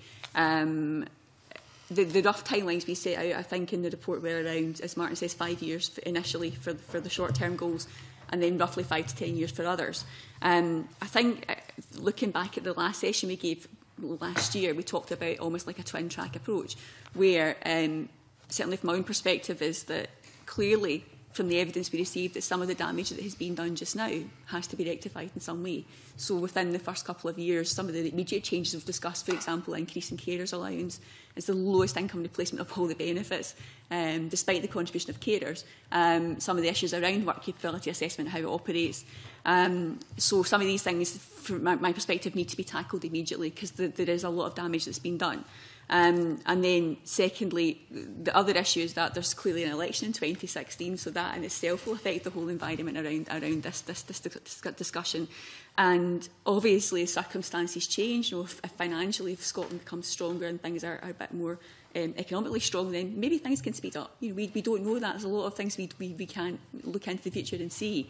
What we've done, I think, is provide a strong route map and a direction of travel, which some people might say is radical, some people might not. But I mean, what we've done is hopefully try to change the whole discourse around this. Certainly the message I got from third sector colleagues from the very beginning of all this process was, if you change the discourse, you've achieved a hell of a lot. And I think, you know, from our perspective, that's part of the reason for that. But so there are factors out with our control that would determine the kind of timescales or issues that you identify, I think. When you were before the committee the last time, we sort of glossed over issues like tax credits, for example, because we made the assumption that tax credits would be history and universal credit would be in place before any change started. Is that still the assumption you're making? I think it's very difficult for me to make assumptions which aren't in our report. What we try to do in our report is set out these short-term objectives which you said should be achieved, and then the medium and the long term. It is a matter of the details about how one would do that transition are a matter for the parties. What we did discuss was that tax credits seem to have morphed into a mechanism by which low-paid employment was subsidised. So we were very concerned with that. If we were to kind of tackle in Scotland this issue about the route out of poverty through work, you would have to address the issue, well, what is the purpose of tax credit and could they be better applied, was our question. We didn't then say, do this. The question you're addressing is just how complicated would that transition be? We're saying it is possible. The words we use are, it takes an enormous shared effort. We have the human resources to do that, we think, in these 10,000 civil service, the policy direction that the Scottish Parliament would provide, and the willing partnership we think should be brought to it. The financial resources we say are there to do it. As you well know, looking at the welfare reform you've just been talking about, it is a complex business. And our judgment is this. It is possible, because we looked at other small countries, to have a progressive welfare system. It is possible to have it in Scotland. It's affordable. We think the will is there. That was our conclusion from the evidence we took. And we didn't just sit in a room. We went out and spoke to a whole range of parties. We spoke to, importantly, to the key people in business and the communities about this. And I think we do. I think our take was, well, I don't know how the people of Scotland will vote in September. We were asked to assume they did vote in a particular way. And if they did, the assumption was people would work hard to make it work from all parts of Scottish civil society and political society. If we're making the rough assumption that as we go forward it'll be roughly on a revenue neutral basis, spending the same money in different ways, what are the costs, likely costs of transition? Specifically, does a fast transition have a greater cost than a slow transition? Is there opportunity for the Scottish Government to work in conjunction with the UK Government for a significant period of time and share the costs and the process of transition? Or are we looking at something that will simply not cost us anything regardless of what we do it, how we do it? Well, there's been a lot of debate about transition, as we all know, especially the report published yesterday. The interesting thing about this area is the shared interest of both the UK Government and the Scottish Government in a smooth transition, not only for the benefit recipients in Scotland, because a significant amount of benefits are delivered in Scotland for people in London and elsewhere. So the smooth transition is the interest of both governments. There is no pre-negotiation taking place. That's why we couldn't discuss any of the details with the DWP about this. But of course, informal discussions would be, If it's in the interest of both parties to do this, it's in the interest of both parties to have a sensible discussion, the smoothness of it will be something for the parties to achieve. We think it is entirely possible because we keep on coming back to that. The financial constraints are, as we set them out, they are an envelope which can be done. The human resources are there as well. So we are, as far as we can be, confident that everyone we spoke to wasn't saying no. They were speaking to, we can't say this publicly, but if that happened, yes. Because my opening remarks were always, in the event of the people of Scotland saying yes to independence, what would be your contribution to building an independent social security system? Well, the first resistance I had was a question about would they or would they not vote yes. I just had to let that ride and then say, come back to the question, that is not the issue. Let's assume they did. What would be the contribution? And I think I was very impressed. I mean, I was very impressed by a whole range of people. It may get them into trouble, but some of the DWP people I met informally, yes, they would apply. I think they would apply a progressive, supportive view to this. I can't guarantee that, but that's the impression I got from speaking privately. Alex, Ken, to be followed by Kevin. Can I, beg your pardon. Can I just pick up on that, just on the last point? Just first of all, I should actually say that if it wasn't, it's a big premise based on independence. Putting that to one side, if I may, that's a big if. I have to say I quite welcome a lot of the work that's going on here, and particularly your emphasis on rebuilding trust and focus on work and so on. I think that a lot of things we could all agree on. But there are some difficult, issues, as there are always with welfare, and cost gets to the heart of it.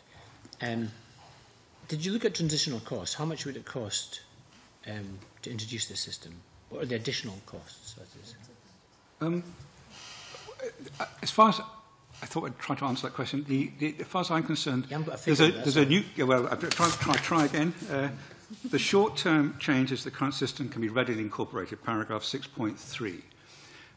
In terms of the transition costs of one system to another, we thought that is, as has been indicated there, a matter of how the parties negotiate and how. Let's assume willingness. Did you put a cost? We think they'll be entirely within the current. I think that currently the cost of administration is £500 million in Scotland. Well, actually 0.7 of a billion. It's quite high, reducing to £0.5 billion. We think within that envelope you could manage these transition costs. There'll be no additional transition costs? Well, there'll be some, but there'll be some significant savings too, we believe. So we can't put the figure. Well, over the transitional period, there'll be some savings in terms of how better people are helped into work, how better the system is operating. Immediately? So, well, I would hope so, yes. Yeah. Well, over the period of transition, over the period of, I think the government is saying a 2-year transition period. Just one very simple example I might give it, and I think it's really fundamentally important, is a closer working relationship to the point of, I would hope, ultimately, personally, merger between Job Centre Plus and Skills Development Scotland, for example, would be a massive improvement, so that it was a one-stop shop for the individual, and that, in fact, would be a saving. So I think there's a real potential for that. That closer working together would, A, help the individual and B, save in the short and long term, and indeed, initially, would not cost anything. And so you can move towards that system. So I think there are opportunities within that framework to make pretty instant savings, even in terms of, bluntly, properties. And, there's also, it's not beyond the wit of man to actually make it work pretty effectively, pretty quickly. That's given cooperation is important at this point. No, that's right. I'm not saying it's not. I'm just trying to get to the essence of whether there are costs or not costs. But you think there are no additional costs. It just, for example, one of the first things you're going to do is you're going to have a different inflation rate for people in Scotland and those in the rest of the country. But the systems will just be one system. Will the system be able to cope with that? Is that not an additional cost by itself? I think that has to be part of negotiations. I think in terms of, certainly. Going back to our first report, you have to look at how the system would manage that. It has been doable. I think with particular changes in Northern Ireland, we discussed at the last session.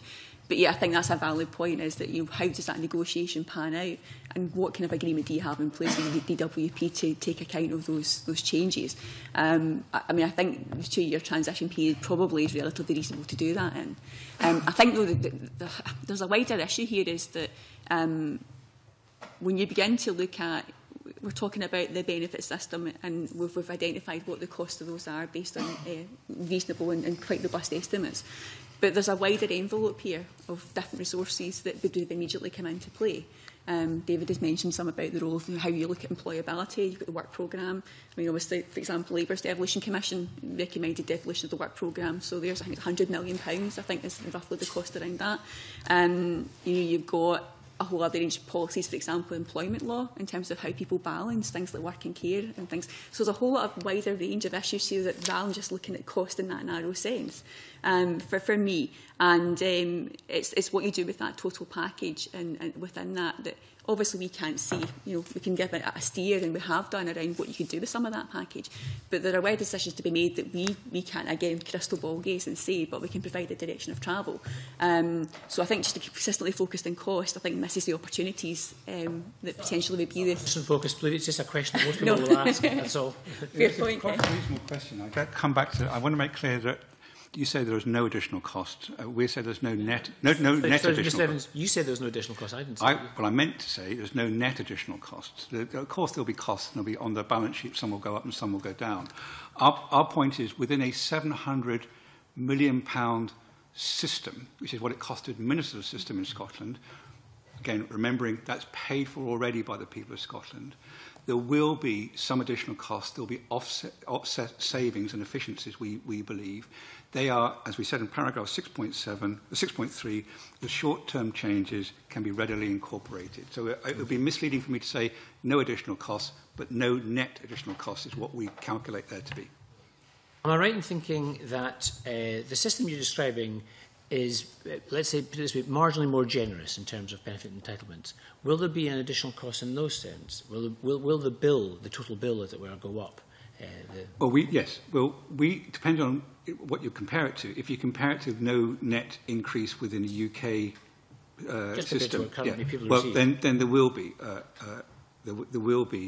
a difference between if the status quo, and that was only going up by 1%, and this benefit system in Scotland is going up by CPI, the rate of inflation. In the like-for-like comparison, there will be that. Yes, I mean, I do remember this, just a reminder that the UK government's committed to returning to CPI to uprate benefits from 2015-16 anyway. So in those terms, if they kept that statement, there'll be no, in like-for-like, there will be no differences. Only if they didn't keep to that commitment, Scotland would have benefits rising higher than in the rest of the United Kingdom. And if you keep that statement, the benefit system will be the same. Sorry again? And if you keep to that statement, the benefits will be the same. The benefits won't change. The benefits won't change. Well, not in 2015, no. But the commitment to the 1% rise stops with the UK government 2015-16, and we are suggesting that the Scottish government uprates it by CPI, and they've, I think, accepted that. So the additional cost then. Can I just ask one of the issues again that you want to restore trust? Again, that's very important. But one of the things you say, you're going to get rid of sanctions, but you are going to replace sanctions with positive conditionality. So, just what does that mean exactly? Yeah, well, Lynn was very strong on this, and we all struggle with this. In that, could we have a system whereby you receive benefits and there was no condition to that receipt of benefit? You could receive benefit and work, you could receive benefit and go abroad. No, there was clearly some level at which you had to have a conditions imposed by society on receipt of that benefit. The question was, what were those? And if you didn't apply to those, what happened to you? And our analysis was the current system of sanctions was deplorable in terms of how it impacted on individuals. And it wasn't achieving the objective that was set for it. That didn't mean to say, and the weak thing for us to have done would say, oh, okay, no conditionality. We spent a long time talking about this. This was a critical issue. It is not easy. I would come back to challenge, those sometimes on the third sector to say, well, what would you then do? If it's nothing, you then undermine further the trust the general public has in the system. Our view was the social contract was critical here. If you contracted in, what was your commitment then to receiving this benefit? What did you do? We took a lot of evidence on this from the Nordic countries, where this is far more ingrained in the system, that to have this view that you had to give something back, you had to engage. I hope ours is a reasonable line that we've got here, but we put it into the 2015 group, this kind of wider society group, to work this out, because these different points of view have to be argued through. Because at the end of the day, you have to come to some sort of agreement whereby everybody says, that's actually not acceptable, either for the state to do that to you, or for you to do that if you're in receipt of benefit. So this is a hard question, and I don't want to duck it at all. And no, Lynn was involved in a lot of these discussions with me, but I think we came to a place where we set out a draft social contract. That's for the people of Scotland, through their representative, to decide. Where it is at the moment, it is broken in many people's experience. It is far too harsh in many people's view, and it's driving people into a place which I don't think a system should drive people to, and neither did most of the people we spoke to. I don't think it's much to add, Martin. I think that was a good summary of our discussions. It's an incredibly difficult topic, and I mean, I think we reflected that in the report, is that there are a range of views and where should sanctions play a part in this. Martin mentioned the Nordic models, and we had the expertise of our colleague John Quist from Denmark, where conditionality is a strong part of some of these systems. However, the antithesis of that is there's a lot of support in place in terms of active labour market policies to ensure people are supported back into work. So the issue of meeting the criteria, there isn't really an issue in the sense that you are supported back into work as quickly as possible, and in many cases better work or the right kind of work.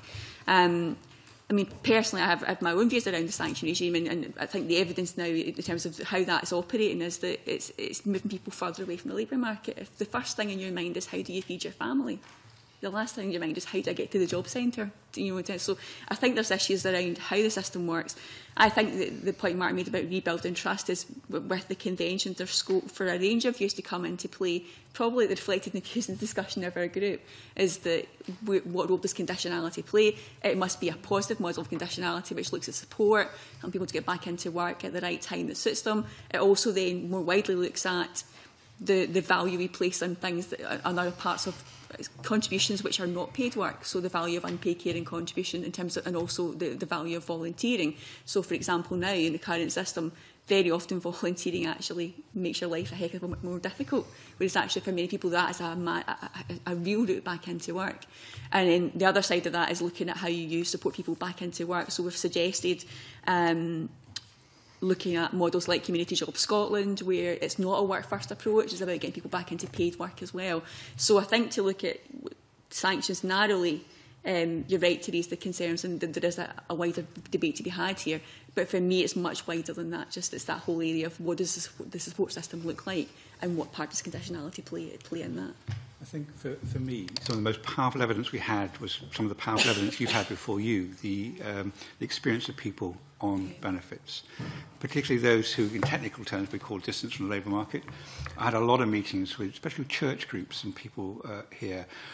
There's a strong desire to work. Someone said to me when we were talking, they were saying we're all a little bit broken in this room, talking about themselves. They were saying we need more support to get to where we are in a place which we can take advantage of some of these issues. The question is to do it in a personal way, that's why it's personalisation, in a way that's fair, both the claimant, recipient, and fair to the wider society. Now, I don't doubt that this is a vast undertaking to reimagine, rethink a welfare system for an independent Scotland. The starting point in your question was, well, we might disagree with that starting point. We just took our remit. I quite assure you that we just took that as the remit. The people of Scotland had voted for this. What would be the next step? And I think all our experience was those people deserve a great deal more of our empathy and support.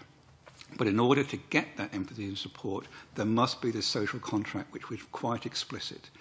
And the Nordic model was quite tough on that, frankly. It had been embedded in their system that if you receive benefits, you had this expectation, and if you paid a high level of taxation for benefits and there was trust in the system, it was a virtuous circle. And therefore, people were able to be dealt with better under that system. That was a policy learning.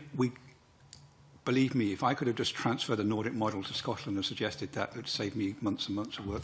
Not possible. Absolutely not possible. And anybody who tells you it is possible, okay, hasn't looked at the detail of a culture, a geography, a society, entirely different from our own. We have to find a Scottish solution, and that does take an enormous amount of effort, I think. I think two things, I suppose, from an employer point of view. I think the fairness of the system and the robustness of the system is something that employers really look for, and I think all in society in general looks for. It doesn't look sort of something for nothing, if you like. I think that's important. The conditionality is a key part of that, it really is. But I think, again, a point I made earlier on about the positivity of the system, and I think even employers would admit at the moment that the system is not seen as positive about getting people to where they need to be to get a job, to be positioned for a post as well. I think that's really important.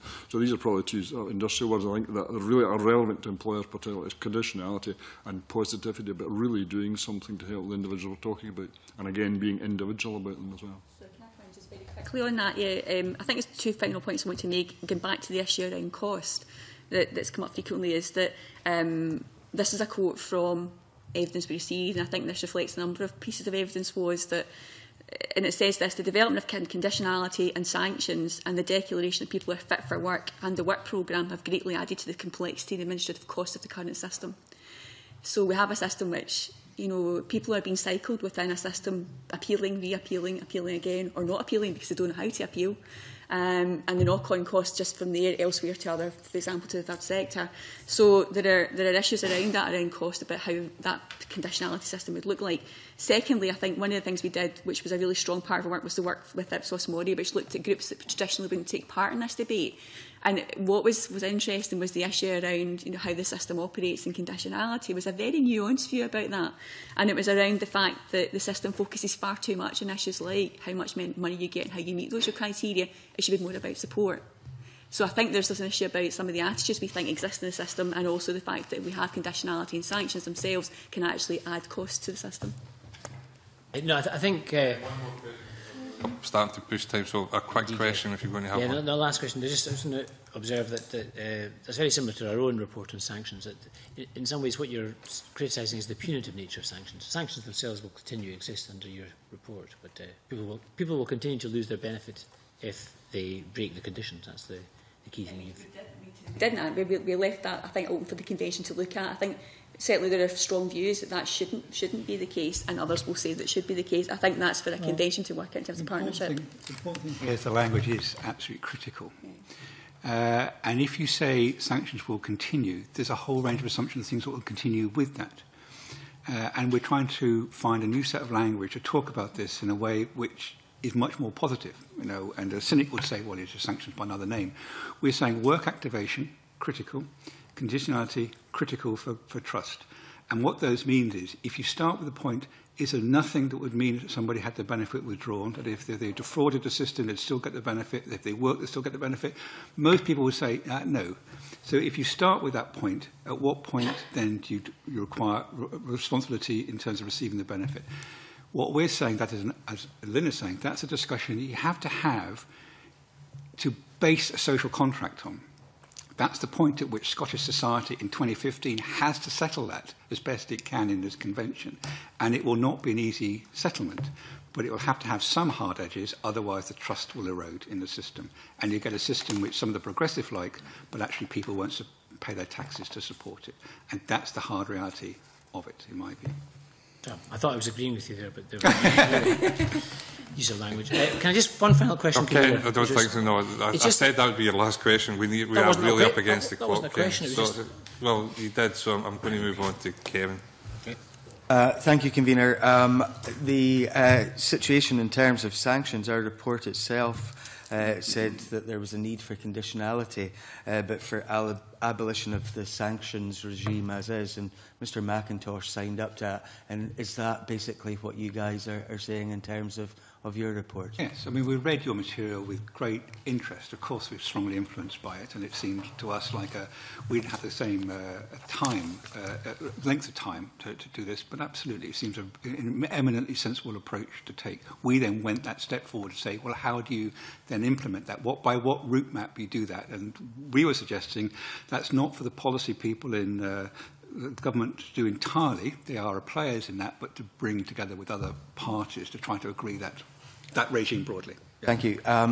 You said that, Mr Evans, that you can export the Nordic model here, but there are certain aspects of things that happen in other countries where I think, you know, the joining up of the social security system, the health and the social care system, in Denmark, leading to that much more holistic approach in getting things right for disabled people and their carers. That seems to work well there. Is that integration something that you guys would like to see? And do you think that that not only would provide better support for folks, but also have opportunities in terms of cost saving too? Absolutely. We, and Lynn again, and David might want to speak about this, but the opportunity to join things up, critical, because one part doesn't actually work always in tandem with the other part, where you've got reserved and devolved matters. They can work against each other. Also, the integration, the advantage is the investment you make is recouped and gone back into the system within an integrated system, and therefore you can justify social investment and preventative spend, which you can't always justify if you separate the two systems in our current accounting system. We also felt that the institutions, weren't always well joined up, preserved, and so there's all sorts of opportunities out there for these things to work better together. And we make that point quite clearly both in the summary, because we thought it was a critical point, and in more detail in the report. Yeah, no, absolutely. I think the short answer to that is yes.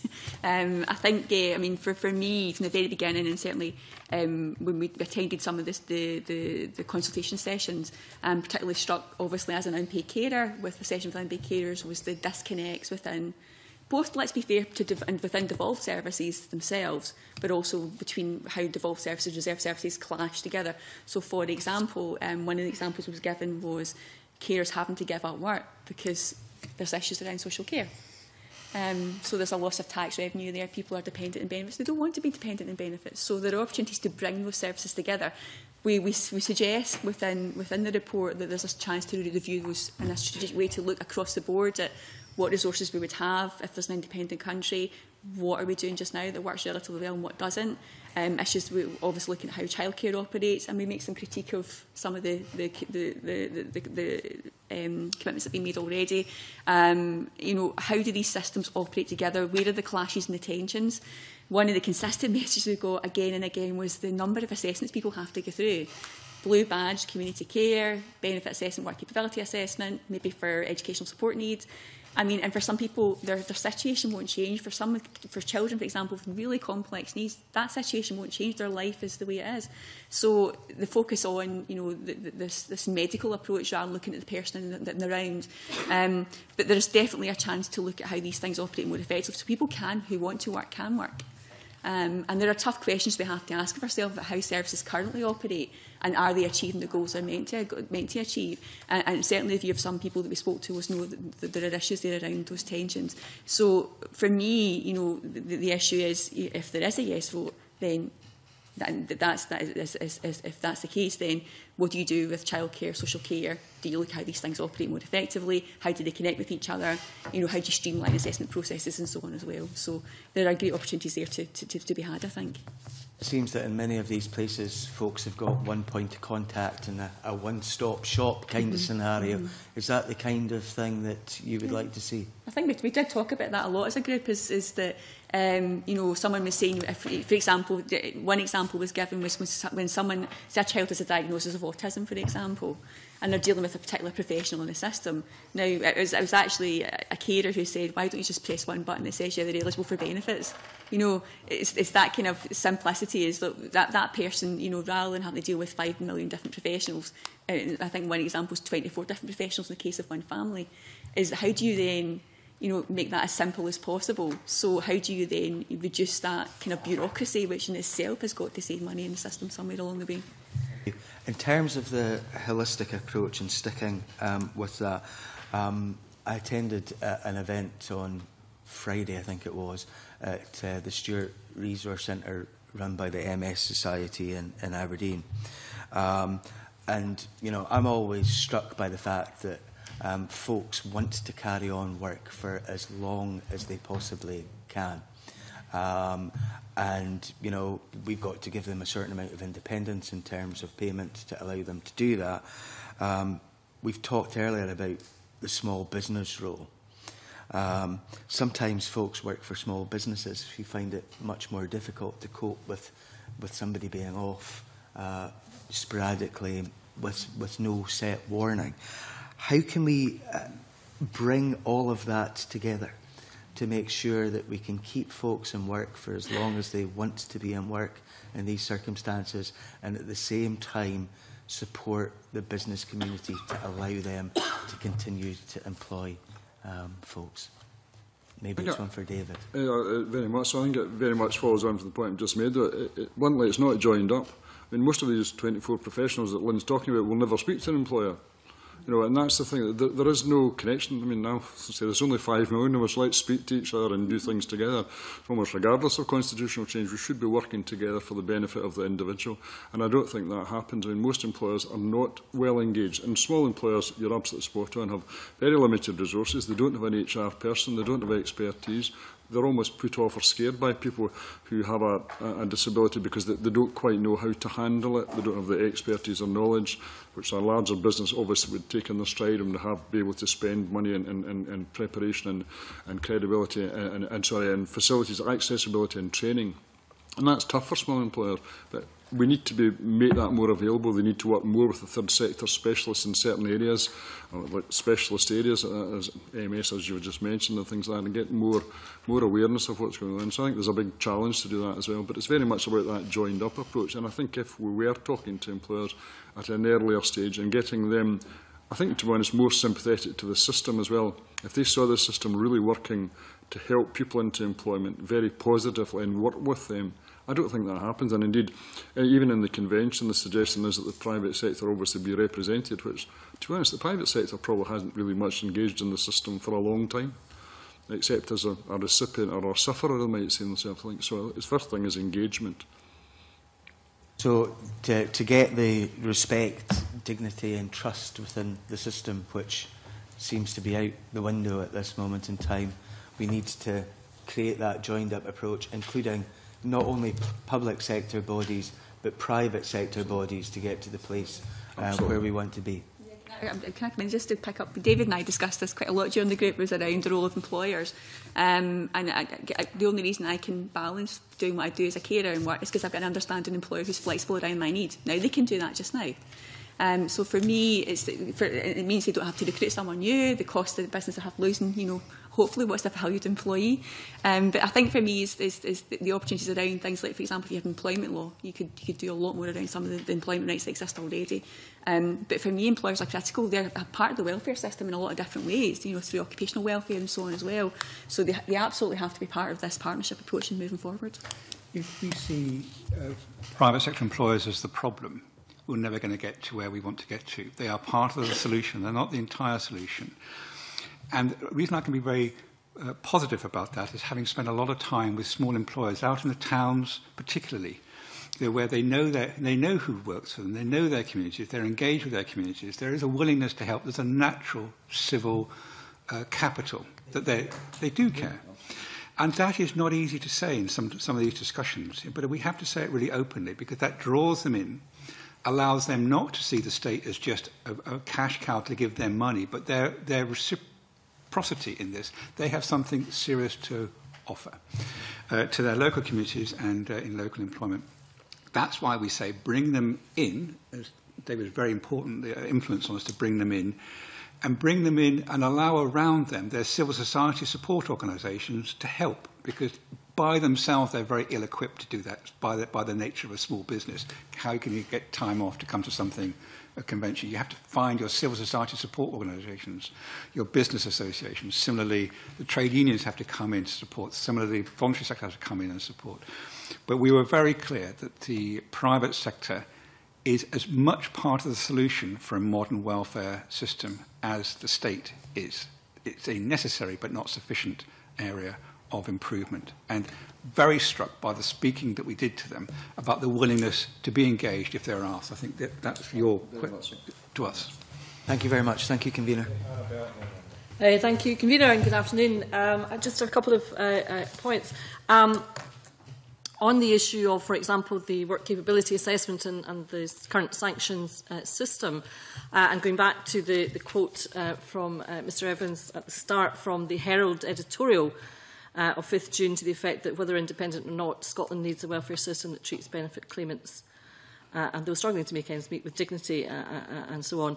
I mean, I would make the point that, of course, in order to take up recommendation in paragraph 27 to abolish the current system of sanctions, in order to take up the recommendation in paragraph 31 to scrap the work capability assessment, it is only with independence that Scotland will be able to do that. That is not on offer from anywhere else, anybody else. That is what we need to do, and we need independence to do it. And indeed, in chapter 3 on page 27, at paragraph 3.4, this sentence starts off, "What is clear is that independence provides Scotland with the opportunity to design a social security system afresh." So I would contend that part of that would be getting rid, quite rightly, of the WCA as it currently is, the current sanctions system, but independence is required to do that. So I just wanted to make that point. As much as the Herald editorial was interesting, to me it certainly lacked a certain factual link. But the point I wanted to raise substantively in terms of an issue we haven't yet got to is paragraph 30 and the recommendation on to the effect that the national minimum wage should begin to rise, subject to certain conditions and phased amounts, to equal the living wage. A clear timetable for full adoption should be set out by the first government of an independent Scotland. And the group goes on to say, we recommend the payment of employers' national insurance should reduce to help businesses make this transition. I think that's a very important recommendation. I know that the Scottish Government's response is that it's looking very closely at that at the moment, and I feel it would be rather odd if we didn't spend a wee bit of time discussing the thinking behind that recommendation. Oh, thank you. I mean, our thinking behind that was, if we are to encourage people into work, it must be good work, and it must be reasonably well rewarded.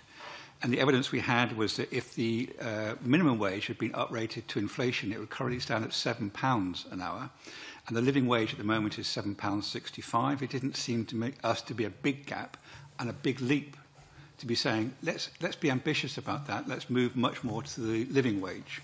So that was the reasoning behind what we were doing.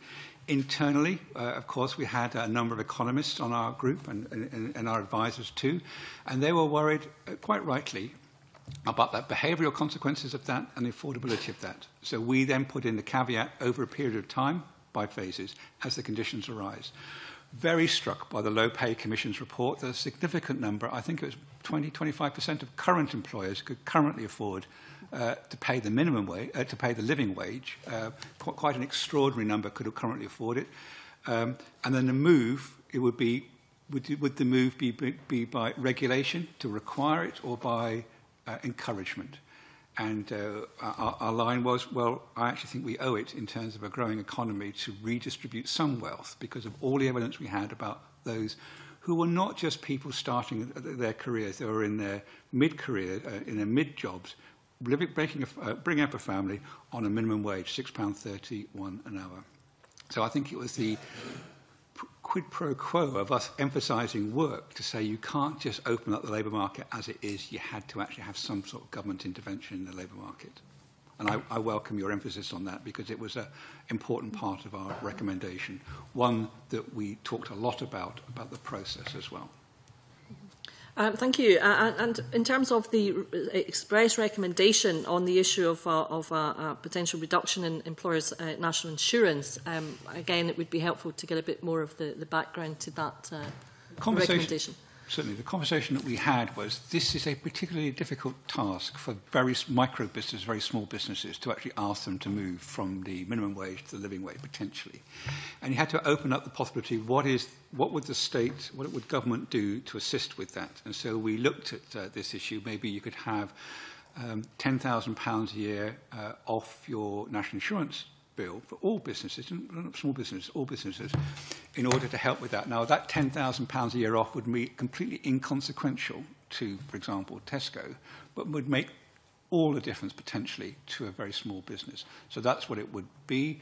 We looked at the costings of this, and we felt, I think the costings were a net gain to the Exchequer in an independent Scotland. So with all these issues, it's about saying, in terms of a partnership, we thought the partnership should be an increase of the distribution of the benefits of working to a wider set of society.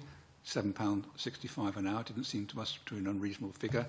Over a period of time, recognising micro and small businesses would find that difficult, advised by David, and therefore this national insurance proposal was in there costed. I don't know if, David, you want to say anything about that? No, I think that summarises it very well, but obviously it's a significant issue for business as well, and I certainly think that's why a progressive movement in that direction. I don't think any business is setting out to pay people poorly. That's not what they do. They pay at what is an affordable wage, and ultimately, of course, the customer and we as the public and the consumer of whatever service or product it is pay for that. And I think there is this very clear link to how much the state takes out of people's wages as well, and that's where national insurance is an issue as well. So I think there's some consideration to that, and I think it will be a challenge to an incoming Scottish Government to look at that whole package and how that's actually done. But I think the recommendation we've made is a sensible support for, particularly as Martyn says, small employers. We're definitely challenged with that. One of the conversations we had, if you encourage people to voluntarily move to the living wage, you then give a competitive advantage, possibly in terms of price and access, to those who only paid the minimum wage. So you had to have a discussion about what was the better thing to achieve.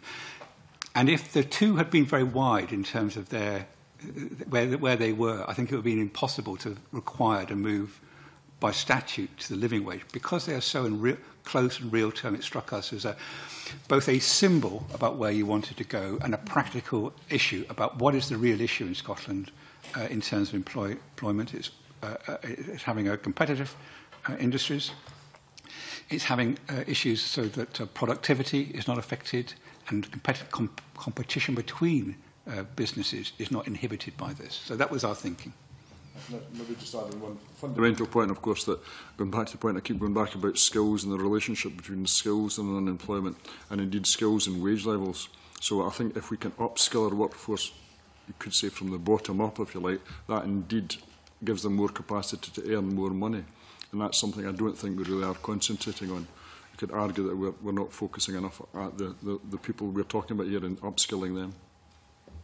Yeah, I mean, it's like all the other debates we've had, I think, in this session this morning. It's the holistic linkage between devolved and reserved powers. And, of course, I would argue that without being able to make that linkage every day in terms of every policy, we are rather hamstrung and operate with our hands tied behind our back. And I guess in terms of the living wage, I mean, the point about the minimum wage not keeping up with inflation, I think is very relevant to this debate. And also, I guess, in terms of this issue and, indeed, many of the issues raised in this, I think, very comprehensive report, is that you have to look at the costs of not doing something, of not doing some of this, the cost to society as a whole, because if the trajectory is to increase in the way that we heard from the earlier session about impacts on deprived communities, the cost to society as a whole of not actually getting to grips with this problem, I think would merit a study in itself. But thank you very much. I won't detain the committee any longer. Thank you. Thanks, Annabelle. Linda. I want to keep in the theme of joining things up, but also talking about employers, because I certainly don't think that we ever recognise enough just what benefits small and medium enterprises have in local communities and the cohesion and well-being that can be there. I noticed in the report, for example, that there was one of the paragraphs that talked about perhaps maintaining benefits into a length of employment, which I presume is about the unemployment trap, helping with that. And we also know that very often there are incentives for employers to take on young people, apprentices, and all that kind of thing. But if we're really talking about joining things up, and I think this applies as well to sole traders, self-employed, as well as small and medium enterprises, anecdotally, I find in my constituency there's a real disconnect between the benefits system and employment law, for example, and how employers can act. And I've very often come across employers who have said, you know, I'm having to pay people off. See if I could talk to the benefits office and come to some arrangement that they'd get help for a few weeks. They'd still have a job in a month's time because it's just a really difficult patch. I've heard self-employed people who give up being self-employed because that connection is not there that allows them to live day to day. And I wondered if that was something that you looked at, the ability to not just include employers in employment initiatives, but include employers in the ability to keep people working and keep people employed once they are already there, if it's the employer who hits a hard time. The labour market specialist who came to give evidence was absolutely a critical role of employment was to retain people who may be not well at a particular time or having difficulties with some connection with the labour market, working part-time or having some time off to come back. And that's not unusual in a whole range of industries, but it is unusual in some of the small businesses because of their, as David says, they're not well resourced in terms of human resource support. They don't understand a complex benefit system either. So they can, of course, do that. In my forward, I say independence will provide an opportunity to remove a series of disconnects between parts of the system which are currently reserved and those which aren't evolved. This gets to the heart of some of our discussions. We couldn't go to all the details which should happen, but everybody we spoke to said, yes, you can make these better integrated. And part of the strong view that certainly I have is this evidence about older men and older women being absent from the labour force. Less than half of women over 55 are in employment. Extraordinary figures compared to kind of 80% in other parts of 70% in other parts of Europe. That's a massive drag on our economy, not having them as active part of the labour force. Now, why is that? I don't know. I am not a labour force expert. But I know from a whole range of people, they have a huge range of skills, interpersonal skills and life experience to bring to them. So again, we need to find why that is and bring employers into the point about maybe we can do something different. And what you were hearing before about where poverty was being concentrated, often poverty is concentrated in the older industry areas where older men in particular have come out of deindustrialisation and not found a place in employment. Again, we have to be looking at that too. Now, that's beyond our remit, but we were quite clear that the opportunities for employment are not just about being passive in that area. The government has a role to play in particularly those two groups, older men and older women. And employers have a role to play. And if we're not careful, we'll confine as just the private sector. Lynn's sector, it's huge. The third sector these days is multi-billion pound organisations in Scotland employing thousands and thousands of people. The demands about the living wage should apply to those. The demands about employability should apply to those. And they're kind of highly differentiated. So this is not an issue pointed at one part of the employment sector. It applies to all, including the public sector too, about what they do. But it comes back to this. Yes, more connection with the private sector, the better we will unlock that social capital, which I think I saw so plainly in all my discussions with them. So I'm just to add to the point. I mean, it seems at the moment you almost get rewarded for being distant from the labour market, if you like. You have to be out of work for so long to get benefit. Now, that's exactly the wrong way around, and I think that may well be some of the reason that, because the longer you get out there, the less likely you are, as Martyn highlighted, that age group to get back into it, especially if we're not really focusing the skills. I applaud the modern apprenticeships, but that's very much aimed at young people. It's not aimed at 50-plus-year-old men and women who need to be supported. So there's some challenges in that area. And absolutely, we shouldn't be rewarding people for being out of work. We should be working with the employers to try and perhaps give them, benefit them while they're actually in employment, having a difficult time for a period of months to make sure they don't leave the job market, because there's no doubt there's a significant amount of evidence that getting back into it is harder.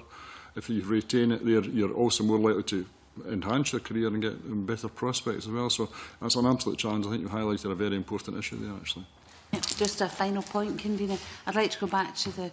I know that all of you heard some of the evidence earlier from Sheffield Hallam University. Just in conclusion, from my point of view, we know that it's clear the evidence is absolutely there that an independent Scotland could afford its own system for social security. And I just would like your opinion as to whether, in fact, in so doing, Scotland could, in fact, narrow that gap between communities, that very wide gap that is widening that we heard about earlier. Well, firstly, you're right. We do conclude it's affordable. we conclude there's a series of political decisions to be made about how you spend that money and what your policy objectives are. We set out what ours are. Part of those is we do say inequality is not just a moral issue, it's a drag on the economy. If you don't bring people in, you actually spend more. So the preventative spend is there. So I'm very keen to emphasise that. The other thing I would, before Lynn comes in, just emphasise one thing. If we're not careful, this conversation about work really upsets some people who have a view about work is not the way out of poverty. I've tried to make it quite clear why we said that, but we recognise some will not find their route out, and that's why this view about looking about what we do with pensioners to then apply it to those who are long-term sick and disabled is a critical fairness issue. You can only do that if you build trust in the system. People are only willing to invest more if they think they've had a conversation about that and why we haven't tried other routes too. So that's the point I wanted to emphasise at the moment. So, Lynn. Yeah, I think there are opportunities which independence would present, absolutely. However, you know, I think what struck me in all of this is, maybe to take a more balanced approach, is that there are issues with how devolution is operating, and there's things perhaps we could do better.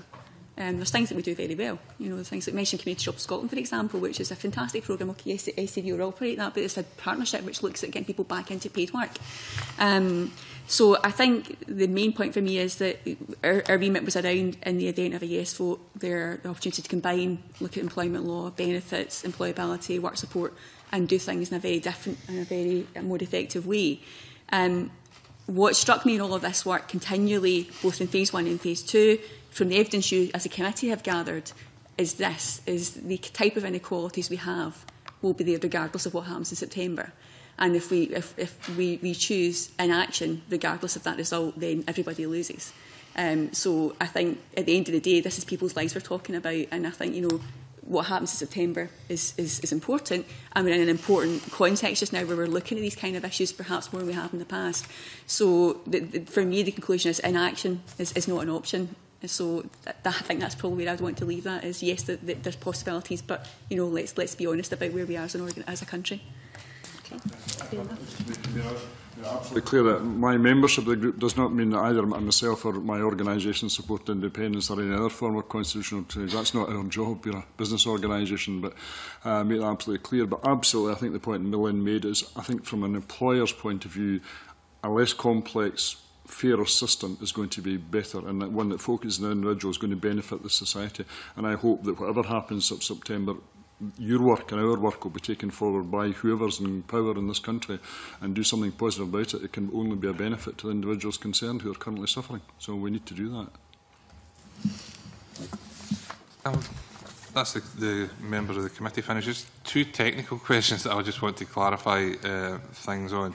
In terms of the assessment of existing claimants, did you take into account existing benefits being retained for existing claimants in your analysis, or what would the impact be of that? Has that been factored in? Phase 1 of the group's report looked at this issue in terms of the transition, and what we said was the primary focus in terms of delivery should be on the current claimants. They should not have their benefits disrupted through this period of transition. That was the most important thing that we said as number one in terms of the option appraisal. We said over a period of time there should be a dual system. The Scottish Government responded to that by saying that would be a very short period of time, but there would be a system operated between the UK Government and the Scottish Government, a 2-year process, maximum, they said. So I hope that answers your question. There would be a period of time, mainly because without that focus on the benefit, we would disrupt people. We would likely make people concerned about the security of their benefit, and we all know that how important that is if you're on a very low income to have certainty about your benefits going to be coming through to you, whatever the change is taking place. And my final question, and the final question for this morning, the issue of affordability. I think you measured it in terms of GDP. Did you look at measuring affordability in terms of any other matrix? We looked at it in relative to GDP. Yes, we looked at it in terms of not just that's the kind of relative affordability. We looked at it, what do we in Scotland currently pay for, and what is the cost of that, and we pay for what we get. So in terms of a simple affordability measure, there's no gap between what is raised in Scotland and then through the DWP paid back. So that was the simplest measure of that. There was no gap. If we'd been looking at this in another jurisdiction of the United Kingdom and we had found a gap, we would have had to say to you, yes, there's a gap here, which you're going to have to fill. So not only was it affordable in terms of GDP, that is more affordable in terms of percentage of GDP than the UK, more affordable than a significant number of OECD countries and European countries. Importantly, it was also currently affordable because it was paid for by Scottish taxpayers, and therefore all those three mean that we kind of moved on from that relatively quickly, although I must say we did have somebody from the Institute of Fiscal Studies on our group, and they Mike went through all our figures, so I'm quite certain we got that really clearly right. Yeah. That's really helpful to understand. I think the issue, again, going back to a point I made earlier on, is, and I think the point one of the committee members made was, I think the issue of affordability is around not doing something and not changing what's there already, is that it's far too costly, both in terms of personal cost, but also to the state that we have a system which is so complex and bureaucratic that actually disempowers people. And so I think the issue of affordability is much wider than that, is that investing in a good system makes good economic sense. Well, on behalf of the committee, can I thank you for, first of all, your evidence this morning, but secondly for the effort and the work that you put into producing this report, which I think is, whether we agree with the idea of independence or not, has all got us all thinking about just how we should look at this in the future, because I think there is general agreement that the status quo is not an option. And I think there is widespread acceptance that that's the point, and your contribution to that thinking is obviously in your work, and it's been very valuable, so thank you very much. Okay, I'll suspend the meeting again for a few minutes to start to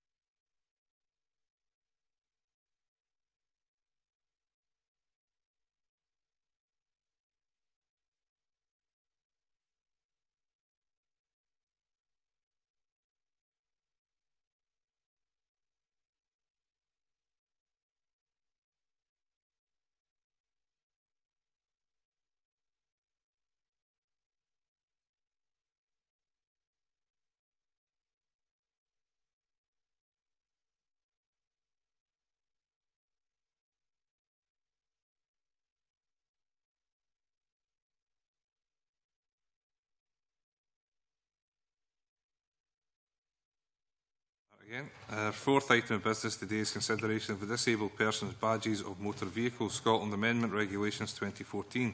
This instrument was considered by the Delegated Powers and Law Reform Committee at its meeting on the 10th of June. The committee did not draw the attention of the Parliament to the instrument on any grounds within its remit.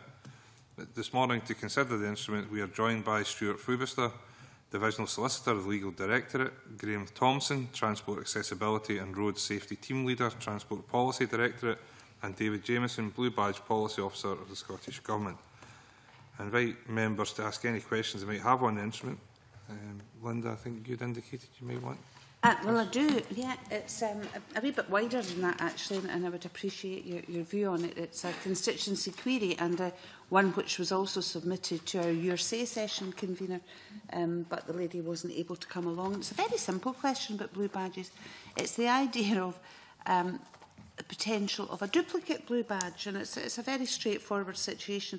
The lady has a blue badge disability car. She's completely incapacitated and can't drive at the moment because of advanced problems, and therefore has to take her blue badge out of her car to put in her family or friend's car who drives her to hospital. Therefore, her original car is badly parked and liable to end up with a fine or something because of this. And I just wondered, one, whether you had looked at the potential of duplicate blue badges for specific circumstances, two, whether this was in fact something that could be at the discretion of the local authority. Would there be anything to stop the local authority making the odd exception in cases like this to be helpful? Over to you, gentlemen. Just as a general starting point, the regulations of the scheme, just how they're worded, they do limit a single badge to a person. So it's not something that I think's been thought about doing in terms of duplicate badges per se, and some of the reasons I think probably why that's the case is just a desire generally just to keep the number of badges in circulation to the, not a minimum, but just to the need. So a badge is given to the individual, not to a particular vehicle. So I guess that's the general reason why it is just the single badge to a person. Yeah, I think that the local authority, because the regulations state that way, the local authority doesn't have the discretion to necessarily apply. I think that the overall blue badge scheme overall is designed to protect give the individual a right to a blue badge, and for if you were to give duplicate blue badges, there would be a concern that, say, two badges could get used at once, and that would be a concern overall. So therefore, it's not something that we have looked at, certainly recently anyway. I'm not saying it's never been looked at. Can I just say, convener, I get that, the idea of trying to limit fraud, and it's perfectly acceptable, but it seems to me that there are always things which come up which are absolute genuine exceptions, and it's all very well having the right to a blue badge, but it seems to be you don't have the right to, if you become so that you can't actually use your own car and you have to take your badge away because you happen to have a stookie on or something and can't drive, that seems a bit harsh. And I wonder if you could perhaps have a think about that. I'm not asking you to change the legislation, because I get that, but it bothers me that there is no discretion at all that can be applied by the local authority. If it's not about giving a duplicate blue badge, I wonder if you could have a think and perhaps get back to me about what could possibly be done in this case, because it does seem to be penalising someone unduly. Certainly, if there's a particular response to the year say that's been brought to your attention, particular circumstances, I'd be more than happy to look at those particular circumstances. Thank you very much. Okay, Ken and then Annabelle, quickly, please. Thanks. Just to go over the numbers here, can you tell me, I was just trying to look at the impact assessment to see how many people will be affected, make sure I've got these numbers right. Roughly 100,000 people are entitled to the current DLA mobility component. 60% of those, is that right? 60,000 people, in other words, qualify for a blue badge, or sorry, take up a blue badge because they've got a car. Generally. And you're expecting 20% of those to lose that right under the new assessment, the transferring to PIP. 20%, 12,000 people. Department for Works and Pensions estimate is roughly a 20% reduction across all awards. So yeah. Roughly 12,000 people in Scotland will lose their blue badge. That's roughly what I'm... 100,000, 60% would be 60,000, so 20% of 60,000 would be 12,000. That's my arithmetic. Your arithmetic seems sound. Okay. And of those, how many will... they'll be losing it, but they'll be automatically... They should have been entitled to a lifetime badge. How many of... Are they part of that 12,000? Are they part of the 20% that are losing, or are actually they part of the 48,000 that are continuing? Okay. I guess it's probably easier just to look at the 60,000 figure, and we don't know how the provisions in these regulations would actually impact specifically against those who are perhaps expected to receive decreased awards when they're reassessed for PIP, or if they receive no award under PIP. But going from that 60,000 figure, all of those who have an indefinite award would be able to continue to passport. And then the second provision is all who have got a fixed term, a higher rate mobility component DLA award would, if they were disputing their PIP decision, once it comes through, then they would have recourse to further blue badge for a period of time as they challenge that decision. So the two new criteria, they do, in effect, they should capture everybody within that 60,000 figure to some extent, or the vast majority of which, anyway. So that's the... Well, the way I was thinking that those who should have qualified originally for a lifetime award will actually be part of the 48,000, because they're still... The reason that they qualified in the first place will still apply. I can't imagine they'll be downgraded in terms of the PIP assessment. However, I'd have thought that this also covers those who are going to appeal their downgrade. So that'll be the 12,000. Now, the point is that...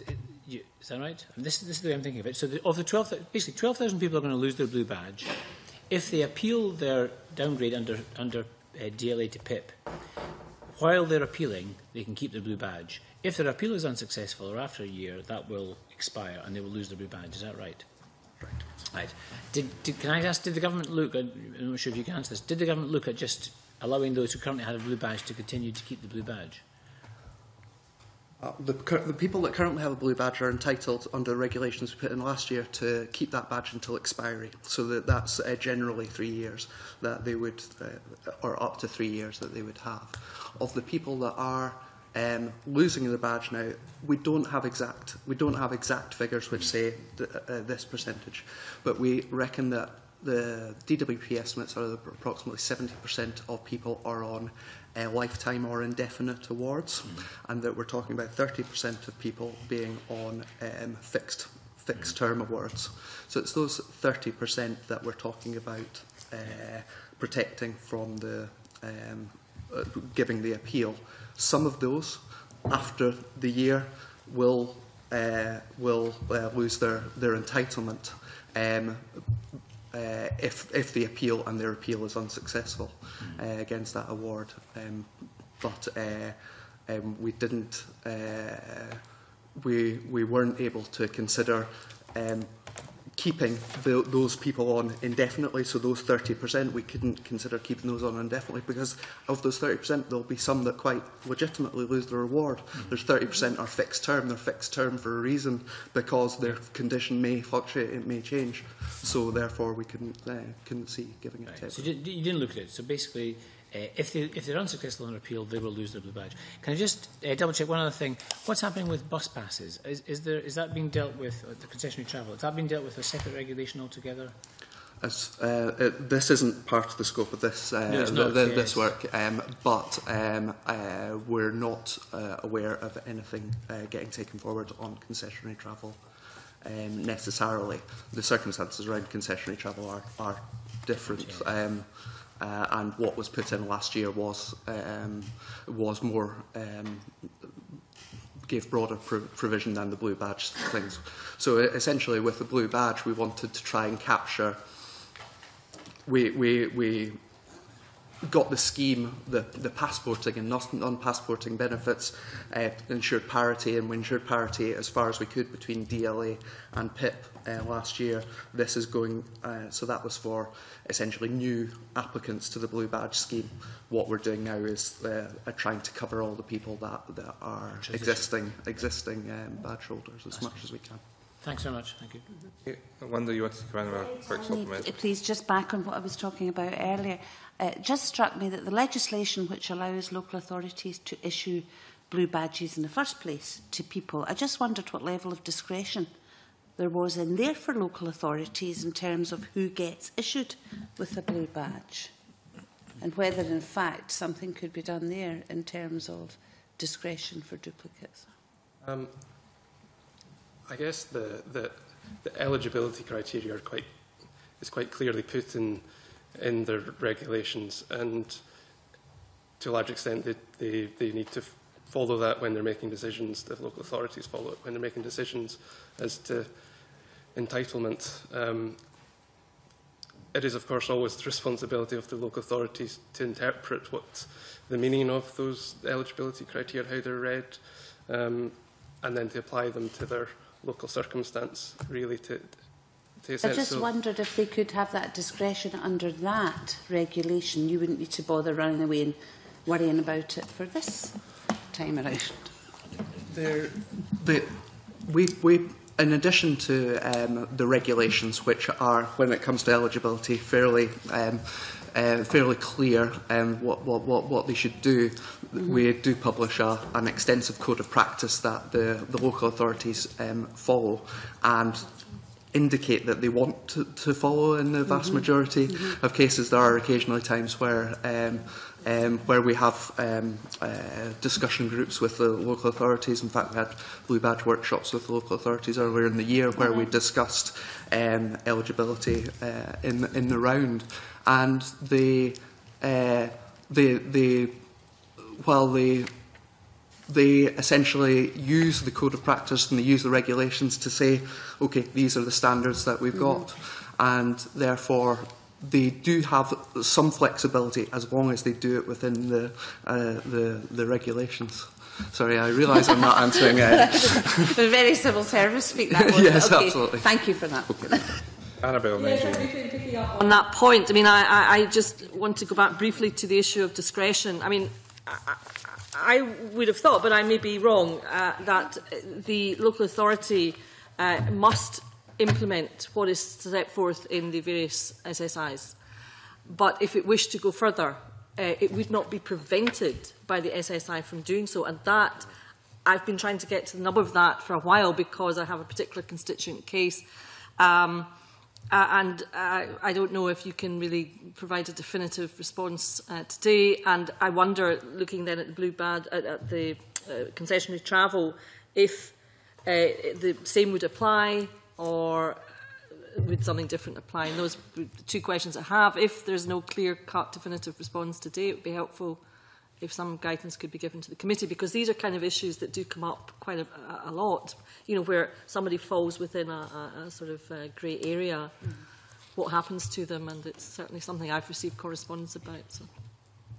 Local authorities can't issue a badge or a travel permit to someone who isn't eligible in terms of the regulations. They have to fit in. Obviously, the categories of passported benefits are only part of the story, the mobility assessments and things like that. But local authority has no discretion to go beyond. If someone doesn't fit within an eligible category, then a badge can't be given. There is always the other route that people can apply for. So, as Stuart indicated there, that people can apply through a mobility assessment, and ultimately that's where local authorities have discretion, because they're the people that are conducting those independent mobility assessments, and they're having to make a judgment there. Yes, there are we put in guidance as to how those should go, but ultimately there's a judgment call as to whether someone gets a blue badge where they go through those criteria. Where they go through that non-passported route, when they make the application direct to the local authority. Okay, thank you. Okay, finally, Jamie. Yes, just a quick question, Convener. Under the current system, the system has been, where a person lost their entitlement DLA or that entitlement was changed, would they have, and they lose the right to passport on to qualify for a blue badge, do they lose that right immediately? The existing badge runs to its expiry date. Yes. That's what was in the regulations we put in last year. So even if you lose if you're not eligible in benefit terms, your badge still runs on to its expiry date. Sorry, maybe I'm not making myself clear. So let's say we've reached the stage where the badge is expired and your circumstances are now such under the scheme as was, you lose your entitlement DLA or it's downgraded and you're no longer allowed to qualify for the blue badge under passporting arrangements, do you lose that blue badge immediately? If it's expired, it's no longer valid. You have to apply for a new one, and the test is whether you're eligible at the point of application. And likewise, if you're one of the categories we're putting in just now, if you'd appealed the decision that takes you out of eligibility, that, if you like, creates an interim eligibility for another badge while the appeal is running. Under the current system? That's what this instrument that we're looking at today is putting in, yeah. Yes, I'm aware of that. I'm trying to ask what is I'm coming on to that in a minute. If I'm asking what the system is as is now. So, do you have the interim passport entitlement if you seek to appeal a decision? No. No. So essentially, what mechanism you're putting in, the Scottish Government is seeking to put in place now is an improvement to the current system. Because if someone's appealing, they are now entitled to a year's stay of execution, as it were. It's a new development taking account of the new benefits system, the personal independence payment, yeah. And at the moment, if you're appealing, you don't have that right. Thank you. Yeah, as far as I'm aware, this is responding to a suggestion we made from this committee. So, yeah, thanks very much. Okay, I think we've exhausted the questions, so I am now invite members to agree to note the regulations. Yes. Agreed. Well, given that we suggested them, I think that's a very good idea. Okay, can I thank you, gentlemen, for coming this morning and answering the questions. Thanks a lot.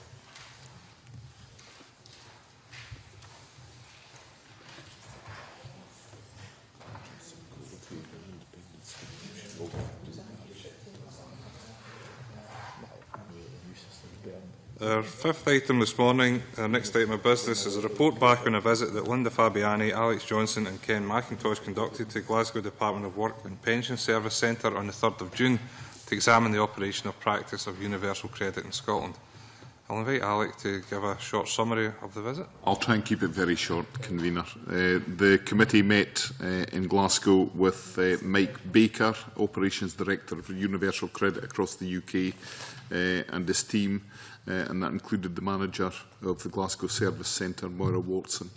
We took the opportunity to discuss with them the implementation process and to get some first-hand experience and meet some of the people who were involved in that process. They highlighted to us that the management team felt that the universal credit was a better system than the legacy one, and that claimants were finding work easier and faster. Of course, this only applies to those who have access to universal credit, that is, single people in the specific areas in which it has been rolled out. And it was explained to us that rollout had been cautious to allow the DWP to learn many lessons from the early implementation.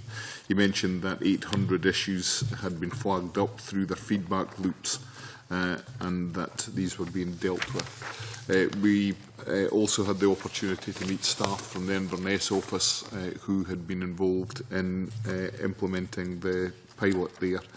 They took the view that universal credit was easier to operate than the legacy systems. The focus was more on employment. The fact that claimants did not need to move between benefits anymore was seen as a major advantage by them, as was the existence of the single phone number contact. The majority of claimants, 80%, had completed their claims online without assistance, although assistance is available at the job centre. This was much higher rate than anticipated. Other issues that emerged in the final session included the fact that universal credit may be more expensive to administer than legacy systems because of the coaching costs, but it's hoped that this might make savings through the administration of the new benefit. The switch from paper to digital makes the system much faster. The initial estimate available online of when claims will be paid and how much is likely to be paid is very popular. Staff who previously only handled phone calls now process applications online and vice versa. Operating with housing benefit and social landlords is a new area of activity for the DWP, but we spoke to individuals who were engaged in that process. There's also been a lower level of complaints than initially expected, given that claimants are required to devote 35 hours a week to the job search process. However, there do not yet seem to be any public data on consumer satisfaction. However, the opportunity was welcome to actually talk to people who were sitting at the desks dealing with claims in real time, and the indication is that the individuals themselves who are working within the DWP are actually finding this a system that is flexible and allows them, in their view, to do their job effectively. Yeah, it's really helpful, Alex. Is any of the other members who were on the visit have a point, Linda? I'd just like to add, first of all, that I was very, very impressed by the commitment shown by the staff in Glasgow in their view that they wanted to assist people, and I think that was very, very marked. There's nothing I can disagree with from what Alex said. The one caveat I would put is that we should bear in mind that this is a single person only pilot, and I think it'll be much more complicated when it starts to affect folk beyond that. Through an example where it had started with a single person and it got more and more complicated. Yeah, there was a dog involved, I think. Yes. Say no more. No, just to echo that point, I think that given the public concern that's been raised about the role of universal credit, I think that we're all struck by how welcoming this is the staff perspective. Yeah. This is not the recipients. This is the people running the system. I think we're all struck by how enthusiastic actually they were about it, about the potential for improvement. At the same time, we're very conscious these are all young males mostly, I think, weren't they? Mostly, I got the impression there were more men than women, but certainly all young single people. The claimants. Claimants, the yes. claimants, not yes. the staff. Yeah. Yes, claimants, not the staff. So I'm not sure it's difficult to jump to any conclusions from it. But it was quite clear, and it is a complex system. I mean, it's got a live interaction with the tax, with the HMRC website, so which is very good, very useful. It allows them to make this initial estimate of how much they're going to receive, which I think the claimants themselves find very useful. And we were also struck by the low level of complaints about it. Again, I think because people were told a figure quite clearly, quite early on, an indicative figure, not the exact figure, an indicative figure. So some of the benefits were obvious from this. The complications, I think, we'll see as it rolls out. It's all helpful. I mean, it keeps building up a picture of this system. So thanks to the members for going out and giving us a comprehensive report, which again we'll keep an eye on as we move forward. As we agreed at the start of the meeting, that's all of our agenda items that have been taken in public, and we now move into private session. Thank you.